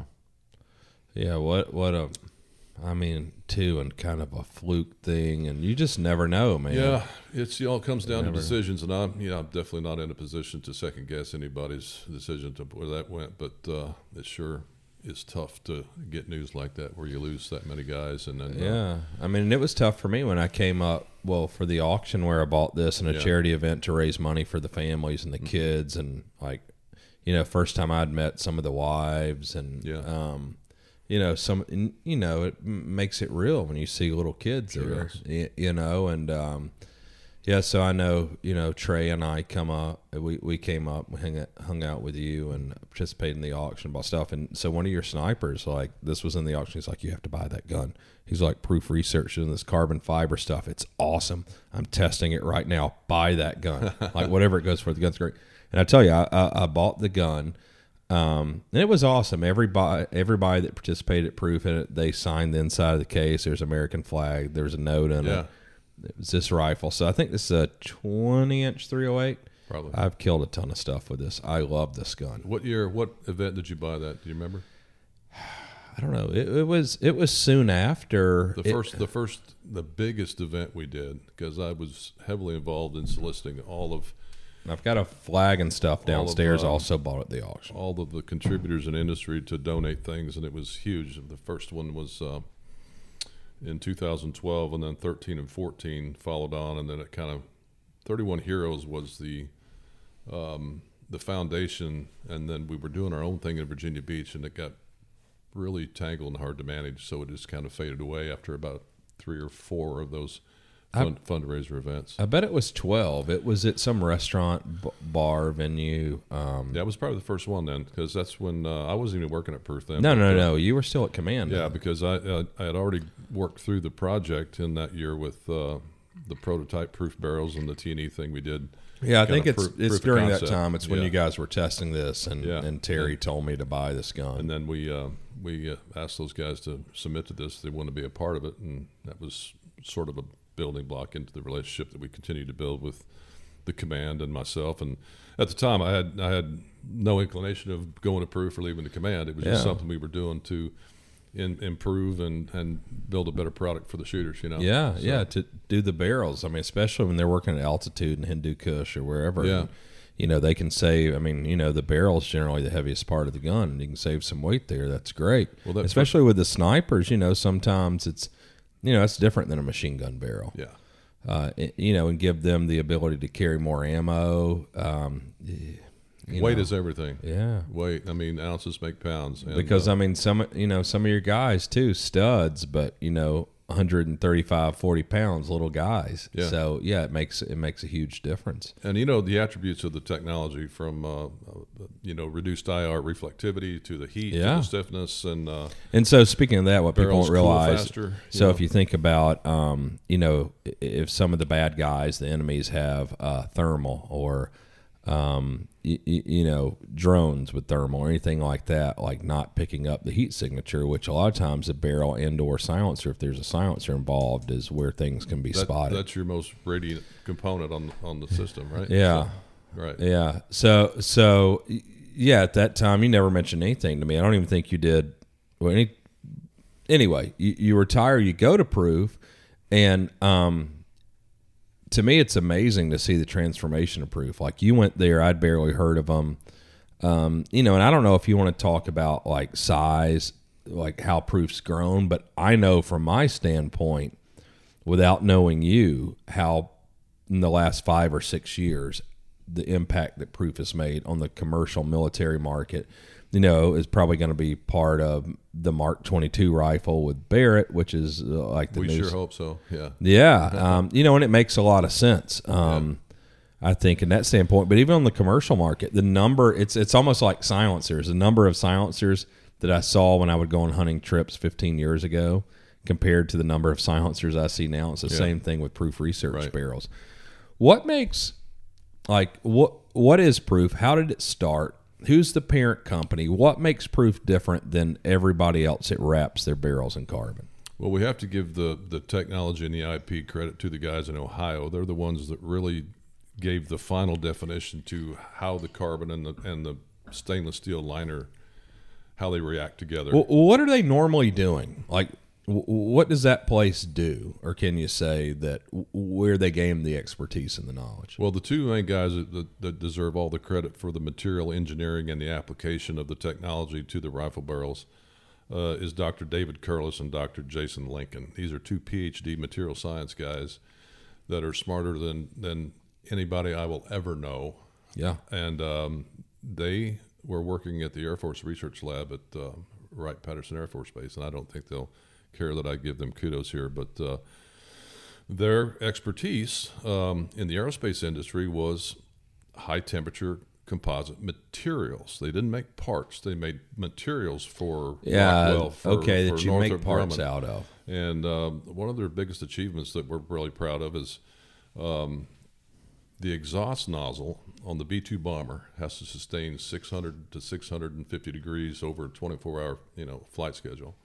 And they designed the high temp material that this particular exhaust for the exhaust on the B-2, and then we've got critical components in the F-35 and then various other commercial entities. So the proof facility in Ohio, they're developing materials for aerospace and the government military for these sorts of applications. Right, and then when we have special applications for, say, a higher heat resistance or a higher heat capacity for a DMR rifle or a heavy assault rifle in 7.62 or some other caliber that has a higher firing schedule than a precision bolt action sniper or hunting rifle, then there's a particular resin application for that, and then there's a particular tier 3 for 1,000 to 1,200 degrees for machine gun barrels. So, you guys are doing machine gun barrels? Well, we've done them. We've proved we've got the material. We haven't had a program. We just finished up an Army vertical lift program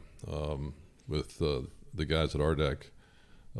We did a few test barrels for the Apache M230. Okay, because I'm thinking for that, like when you say machine gun barrels, thermal signature is one thing, but when we talk mobility, if you're talking aircraft and you're talking rotary, if you can save weight in the barrels, because I mean, I don't know, most people have probably never handled, and Jay, maybe you did, like M250 caliber barrels or machine gun barrels in general. Yep. If you can translate that weight savings, which is, I don't know, you tell me, I would say half, into ammunition. Yeah, the more space we can trade, the more weight we can save, and that's great because then you can carry more ammo. Right. or other things. And just other case, things, another person. Just case in point, we took 9 pounds off the front end of that Apache with just the carbon barrel versus the steel barrel. 9 pounds. Yeah. So it seems like maybe nothing for an aircraft, but that's where it's super important, like in an aircraft. You look at 9 pounds of ammo. Max gross weight, like well, just look at how that gun is utilized and traversed with the servos as it's it traverses with. That's with, true. with That's the true. pilot's So aim. like swinging it like a shotgun, so basically. slew rates and loads on servos and things like so that. that must just compound and add longevity to the. It to does. Like you're Yeah, saying, the it servos. does. Yeah, Yeah, like it's several battery layers. power, Yeah. everything. Right. I think Oh, that's cool. I think the Modus barrel itself is like 40 something pounds. It Just is. the barrel. Yeah. It's 40 something pounds. Yeah. So Okay. we've Well, what makes it different then? Because you see, whether it's now, I think Bartline's doing them, Christensen's been around a long time.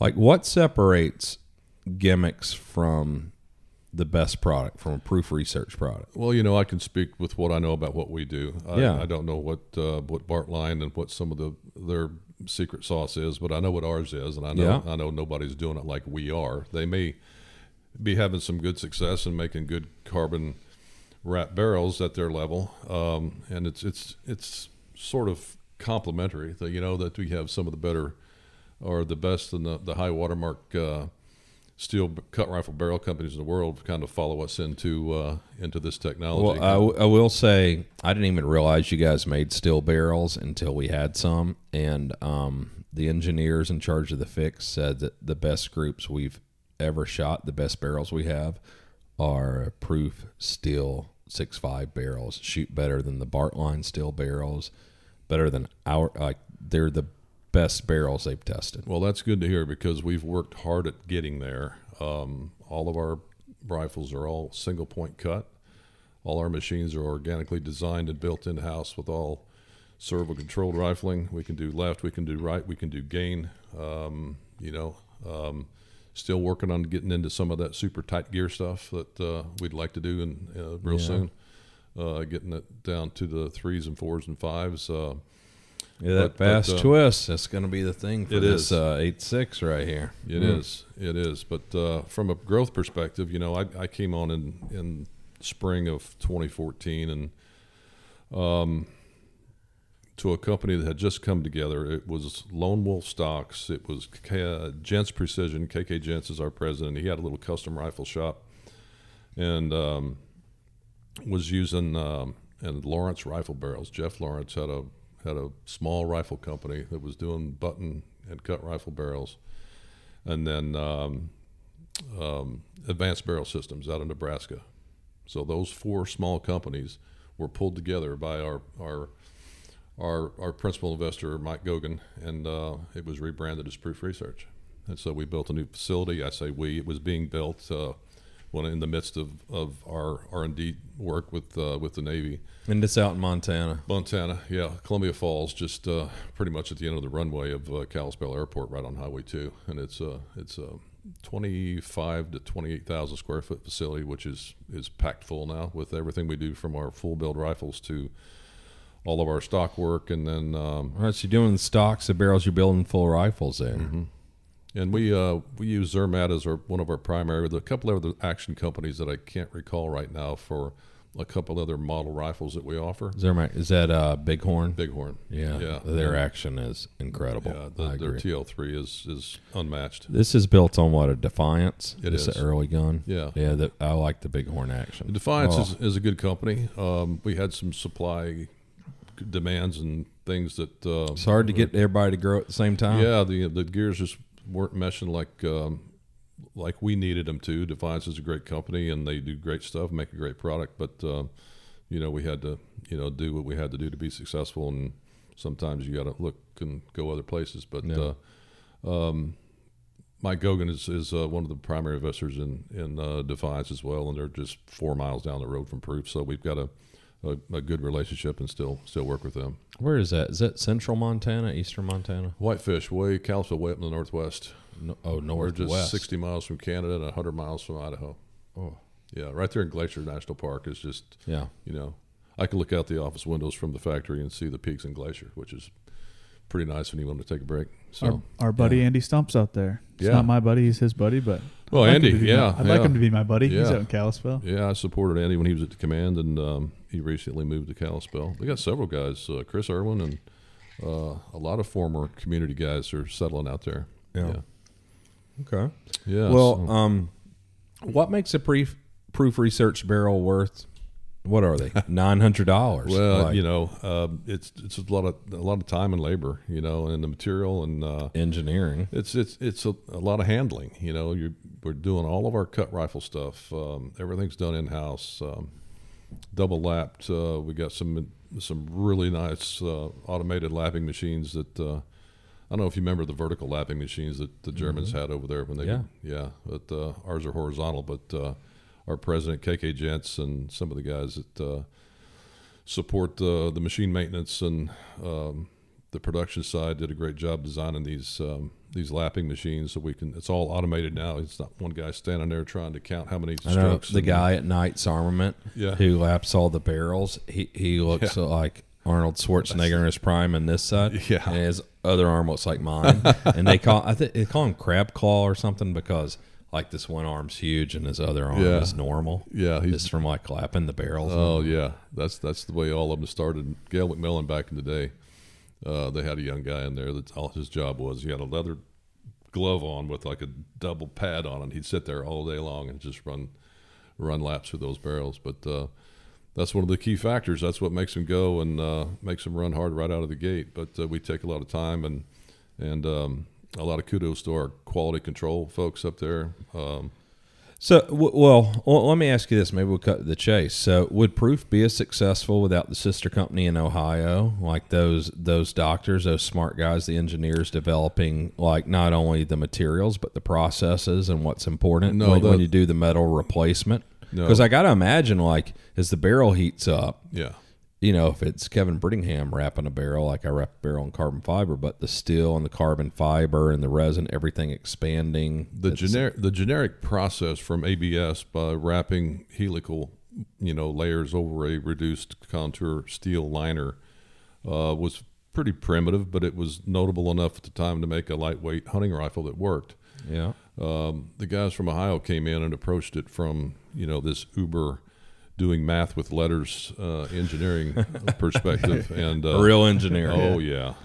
And that's what really identified and secured our IP with just how the materials work and how the thermal expansion is part of our critical IP that those guys designed and built the final solution into the two materials and how they work together. I didn't expect anything. I just thought, okay, this product will do what it's going to do. If they have questions for me, they will ask me. I didn't go back and peer through the front gate. I didn't call anybody. And I made I made it a point just to really let this go, and I believed in it. And if the guys behind me still believe in it, and then it's going to pull through. Yeah. Yeah. I mean, if it's the right thing, like, what do you care? You don't care whose barrel they use. Like, you want to do is support your guys. Right. And, and for me, too, like, I'm going to serve you up all these things knowing what you do that could possibly be helpful.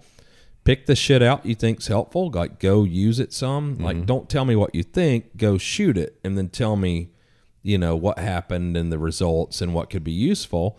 And we'll throw out this shit and let's work on making this stuff a little better if it can make you better at your job. Yeah, and that level of customer too, where I came from going into Proof and the opportunities that we anticipated we may have going forward, drove us to make better product. I said we got to come up with a couple different levels of thermal capacity with our resin, and we got to make super uber stiff barrels for long range. Yeah. With these sniper programs that would have suppressor deflection POI shift requirements, and obviously we make a couple of different variants of barrels that are perform a little bit differently in that situation. But it pushed our engineering group and our management and our leadership and us as a team and as a company to aim as high as we could for the potential we would have.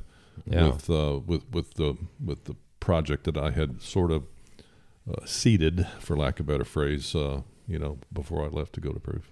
So. Well, I know before you left to go to Proof, I knew nothing about them. I was just hearing about them. But, the way I knew just a little bit more, and that was about it. But the way I perceive it now, it's a company that, like, I aspire for our company to be like. Like, I hope that's the way we're thought of, too. Like, innovation and quality and things that actually make a difference. And it's not just painting carbon fiber, you know, on a barrel and saying it's cool. Yeah. It's, like, actually something that makes a difference with the guys. Because we do have some competitors out there that I would have to say don't do it like we do, for lack of being disrespectful. I don't want to never talk down a competitor's product, but you're at the wrong place. Kevin doesn't either. No, Kevin doesn't do that either. No, but I see it. Like I see it with whether it's Daniel Defense with the wannabe honey badgers. Like, once you get to a certain level of success, your biggest critics and the haters, they're going to start mimicking and copying you, and they can't ever do it the way you do if you're basing it in science and engineering like you do in that experience. Yeah.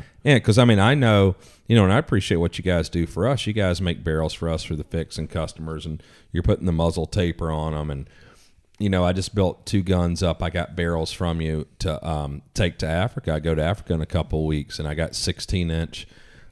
These big, heavy proof barrels that weigh 2 ounces less than my barrels. Small diameter, which our barrels would work great for me. Sure. But I'm really appreciative of those proof barrels. And those are what I've taken a 308 and a 6.5, and that's what are on my guns. I'm going to go kill stuff Good with. stuff. I saw you build those up, and I was like, man, that's the coolest I know. barrel. And it looks so sexy. It is, man. It's like lingerie. Yeah.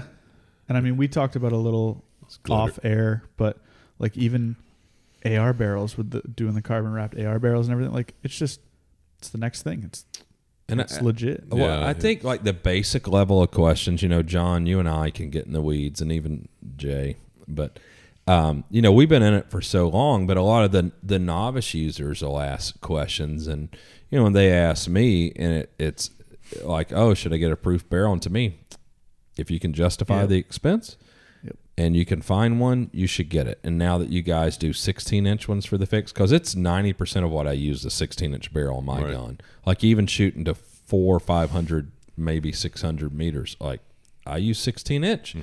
Because it's another thing. Oh my God! So we'll have to get on the downhill slide here, but that I wanted to bring up, because you guys are now kind of held to a higher standard, and I think because of the war effort, we have way better ammo than we had 20 years ago, and we have way better optics, and we just have better platforms overall. So you can't, like, your product's got to be real. Like, you can't hide behind. No, you can't hide behind anything. I was going to use the same term, and we're fortunate enough to have had some success with various platforms with the Navy and various international units, and got a lot of T&E effort going on across the board with various other groups. Our good friends down at Fort Bragg are coming around. We had to kind of re-win their love a little bit. It took a while. Stubborn, but anyhow, they're great guys to work with, and we're gaining some ground there. And I mean, if you can stomach working with them, you're going to end up better with a better product. I have for a long time, and I understand how they work. Yeah. So I mean, I've had a love affair with those guys for almost 20 years now, but it's like, some of those guys, me coming from a different background, it's like a sibling relationship. Like, I want to punch them in the junk half the time, but they consistently make me better at my job. Well, they do. They're probably they're the most deliberate capability development organization within any spec or I guess tier that you can imagine. They're probably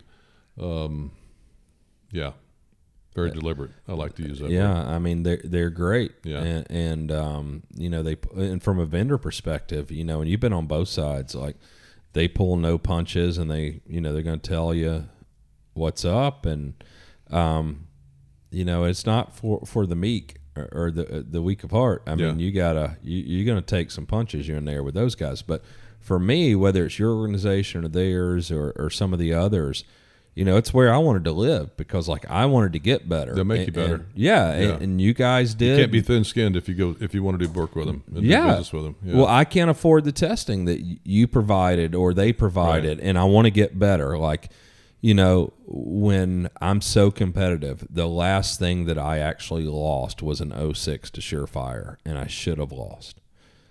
And all it did was make me want to crush them. Yeah. And I was willing to put my money where my mouth was. I was going to put in the work, and I think we did it. Well, failure can be motivational, and you turned it into that, right? So, yeah. And that's the way it should work. I hope, and you know, we see the success here. Well, how many you guys build a lot of complete rifles now? We do, man. It's really been coming on. I'd be afraid to quote real numbers, but you know, yeah, we have a very, very aggressive full build process in the house right now. Well, what's the range or the models? Like you build, because you guys just came out with the 22. We did. That's so badass. I love. Oh my god! Like I hate that in America we think your 22 should cost $300. You and I both know you shoot 22 more than anything. Yeah. Like pay $4,000 for your 22. Well, this is a premium. It's the action is Zermatt action. This is something that's bighorn action. Kelly Strife, our sales and marketing gal, she does a great job with strategizing the models and working the market. And, will you ask her if I can trade some stuff for one of those? She'd be probably glad to help you. Yeah, love it. But squirrel assassinator, Jay. I can't even keep up with the newer stuff. I'm so busy in my rabbit hole. I have to reach out to our website every once in a while to refresh my memory on what our product line is. So, well, you build small or short action, long action, right? Yeah. Okay. Well, and this is the example of our earlier attack too. Our newest version of this is I love that gun. Nobody could afford to buy it from me. Yeah. Earlier. I've got one just like it in Creedmoor and exact same stock geometry and 300 Win Mag, personal gun. This gun with so our friend Lindsay, who was head of your cousin unit CDD and also biggest adversary in some ways when it comes to product development. He can shoot. One of the best shooters in the world. Yeah. He was the first person to shoot this gun when I got it. And with the what's the 308 like the match ammo they got, the 118, what's it called? What's the 308? 118. Good military ammo. That's accurate. Oh, the M118 LR. Yeah. 118. 175 grain match key. Yeah. He shot a 10-shot group that was under half inch with this nice. Very first group we shot out of this gun. He's good. Like, that's good news. You should keep that gun. You know, it feels great. His stoic way. When Robbie and I forget who was with him when they came to visit, still at Remington, he bought a rifle and he says, Robbie Johnson, who was at the AMU and that's Remington Defense, and I got at SIG, and we started Q together. He's one of the best shooters in the entire world. You betcha, and that was a testament to what Proof could do and was doing at the time. If Robbie Johnson buys a rifle from you, unless he's got it sold already, your stuff shoots. Yeah. I mean, and to put it in perspective for those watching or listening, he was the first human being, and I don't know if you know this. So, what is that? Trucks. So, UFOs. To shoot an M16 20-inch barrel iron sights, an AMU gun, but still 1,000 yards, 20 shots inside of 10 inches. Man. Iron sights. That's a shooter. Yeah. Yeah, and the most incredible feat in the history of the shooting world, and the very next year one of his teammates broke his record. Is that right? Yeah, it's a true story. Well, but, if he shoots your gun and buys one, it shoots. Yeah, we were proud to have him say good things about the rifle he bought from us, so that was even better. Yeah, so you're doing that. You're doing barrels. You guys are doing barrels for a lot of new guns. Yeah, we got a big one of our biggest OEM customers is Savage. They've got a commercial release with their little 110 version. I don't remember the name of the actual rifle, but it's very popular and affordable. But they use our barrels, and we've got a plethora of other. I don't know if it was entities, but if it was Tika or you got the 22s coming now. You do 1022 barrels. We do. AR barrels, SR25 barrels, or AR10s, whatever they're called. Yeah, we do drop-in AIs. We do drop-in MRADs. We do the MRAD, that Barrett gun. Drop-in fixed barrels. We try to cover all the bases and add something new every year. So, but the key to the success and the growth, and I think what I feel I've seen and what we're experiencing now is just getting all the right people in the right place, because Yeah, You know, I mean, you your know, company's your people. It's the biggest aggravation, but it's the biggest and asset. there's been some turnover, you know, but we've got a great team of folks that all believe in the same thing, and that's what it takes. Yeah, you got a good leader that can express and you know what the goal is and inspire people to have a passion to chase it. You can get somewhere. I mean, I see it. I mean, I see it with engineering. I mean, Ethan ran out of here, and like his dudes are working on some stuff for us right now. I was surprised he only showed up because you were here, but but like I can't pay those guys enough to work at 10 o'clock at night. Right. Just can't. Yeah, It's like you got to provide the opportunity and the inspiration and the things that they can work on where they're inspired to do that. Exactly. All right. Well, I'm excited about what you're doing at Proof. So before we close up, let's talk about a couple things. MP7, you're at command. What can you say about the MP7? Other than what I know is it's either the most or second most reliable machine gun HK's ever produced. It and the G36, but it's very similar. But right, it the 4.6 by 30 cartridge. You see those little guys, yeah, Jay? little bee stingers there. Little babies. It was an opportunity for us to change and improve the capability of an MP5 from a 9mm pistol round capability at short range and limited penetration. Heavy gun, legacy. Okay, I mean HK was a lot of their reputation was built around the G3 and the MP5. The first two guns that come to mind, right? Yeah. So this was new, and we had our programs had space to upgrade and increase and modernize from some legacy stuff, and this was an obvious choice back in the day. And well, what's the idea? Well, wait, for those that don't know the G3. So Tommy, let's throw it up on the screen. It's the HK battle rifle when they were all 308, and I think it's the third most prolific gun produced in the world for like a battle rifle for militaries, and that could be bullshit, but I think it's right. Yeah, it's like that in the I think FAL. it's the AK, the FAL, and then the G3. Yeah, the G3 started at Set Me in Spain. And then so roller delayed opening, so roller lock gun, but cool gun. Yeah, that's what you think of. So this comes in. So what role does this fill? Like, what's that gun for? It was a close in, low vis, PDS type of thing where you could conceal it. It would shoot fast. It was super reliable. It had pretty good capacity. What is it? That's a 40 round mag. 40 round. One, 40. And the one that's in it is 20 and it's flush. So, because I think you guys probably used to cut those vertical grips off and put a rail in there or something. So one of the groups did. I think, isn't it the Navy version is with the 1913 on the bottom instead of that? It is folding. That changed after the first few we did. But I mean that's not much bigger than a pistol, but you got full auto capability that's reliable, and you got a 40 round mag and a 20 that's flush. You can stick that under your arm. And I think, as I can remember, the penetration capability of, even though it's a small 36 to a 40 grain projectile, moving pretty fast would penetrate Chrysat armor.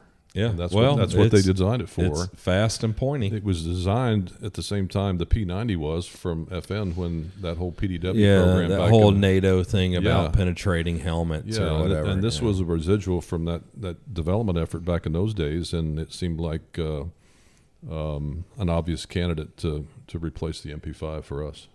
And the guys took it and used it quite a bit. It took a couple of instances, I would say, to understand its limits. It's not a 416 and it's not an AK-47, but if you're going in the right place and you need something that this will do, then this is obviously the right tool for it. So that's what I've been like trying to explain to people. At the time. Well, I mean, I even think now. I mean, I think we could do something better with the Honey Badger. But what I would say with this, the gun's so compact, and we had a silencer on other things to get it bigger, but I don't ever want to have to engage someone with my sidearm with a pistol. Mm-hmm. This is not much bigger, and I've got capacity. I have full auto. It's shoulder fired. I can be very accurate with it. I mean, as you know, that little bullet, there's no recoil. There's no muzzle climb. The gun, signature-wise, is very, very quiet. I mean, we did the silencers for all these. Well, it's easier super easy to control, high rate of fire. Shot placement becomes a little more critical when you've got such low mass projectiles on target. So you had to be better with it and keep it. Yeah. There's a place, but yeah, it's not a primary. Yeah. Like one of the OSCs down at Green years ago. He was a big, huge man, 6'8". I think he was the biggest man ever in Special Forces. But he was their commanding officer at the time. We were going through a review, and it's like all of the acquisition assessment directors down at SOCOM were like, well, why do you need so many guns? Why do you need so many guns? And it's like, well, doesn't the average pro golfer have 14 clubs in his bag? And I was like, wow, I've never forgotten that. That was 20 years ago I heard that. But it does put it in perspective because I think, it's interesting to me working with special operations for a couple decades daily. And that, there's the guys like me and you doing support that we're only doing support because we love that and we want to support them. But, you automatically think, oh, my God, the guys rely on this to save their life. Well, they also rely on all their other equipment. Right. But half the guys love guns. Half of them don't give a shit. It's just a tool. It's no different than their boots. Well, there are, we call it, some guys are the gun, shoot gun good guys. And then you have some that are really into, and it's not just their gun. They're passionate about everything they do. And it's just, I'm not trying to criticize or no, I mean it takes personalities a whole here, team. But it's just people are different with different things, and we saw that there, and then that's evident everywhere, isn't it? Yeah. I mean I think so. But as I learned more, and you learn about as we work with the guys, you learn about engagement and the the things that they're doing, which are necessary for you to do your job, me do my job. It's like, don't tell me what gun and all you need. Tell me what you're trying to achieve. Yeah, give me the target. Yeah, and then let us help you to think of the best thing, and then give it a shot. You know, so to speak. But yeah, seeing a little subgun, a little PDW, and I understand the need for a pistol, sidearm. Although it's very rare that's something that's used. But you need something for in this room. You need something out to 200 meters or whatever you decide. You need something out to 400 or 500 meters. You need 1,000 meter. Yeah. You're right. I mean, you end up with me trying to keep stuff even very simple and clean. It's like there's 4 or 5 guns you got to have right. if you're expected to engage targets at this distance in these scenarios. So yeah, it takes everything starting from here, going to there, coming here. Yeah. Right tool for the job. Yeah, that's right. Well, man, it's been great. Jay, you think of more stuff? What do you? You got really, some questions? Not really even questions, but I think it'll come across extremely clear just from this. But even talking, I mean, I just met you today, so even talking off the podcast, and I know Kevin, and I think when people hear oh, he worked with this group or with this unit or whatever. Especially now, we've kind of talked about it in the gun industry or whatever, that there's a lot of flexing going on, and both of you especially, but Kevin too, you guys have worked with some of the most elite dudes in the world, the top tier worldwide. The most elite guys in the history of the world, right? Not even just current. And just has only been nothing but nice things about them, and just there's no flexing. It's all very humble, and I think that's super important. I think it's cool for people to see that. Especially in the culture of, I did this, you didn't do this. I have this, you don't have this. And I think it's really cool. So I got the coolest job in the world. I get to meet all you guys. And talk to all you guys. So thanks for the kind words. But yeah, it was pure passion and honor for me. And I got to close with that.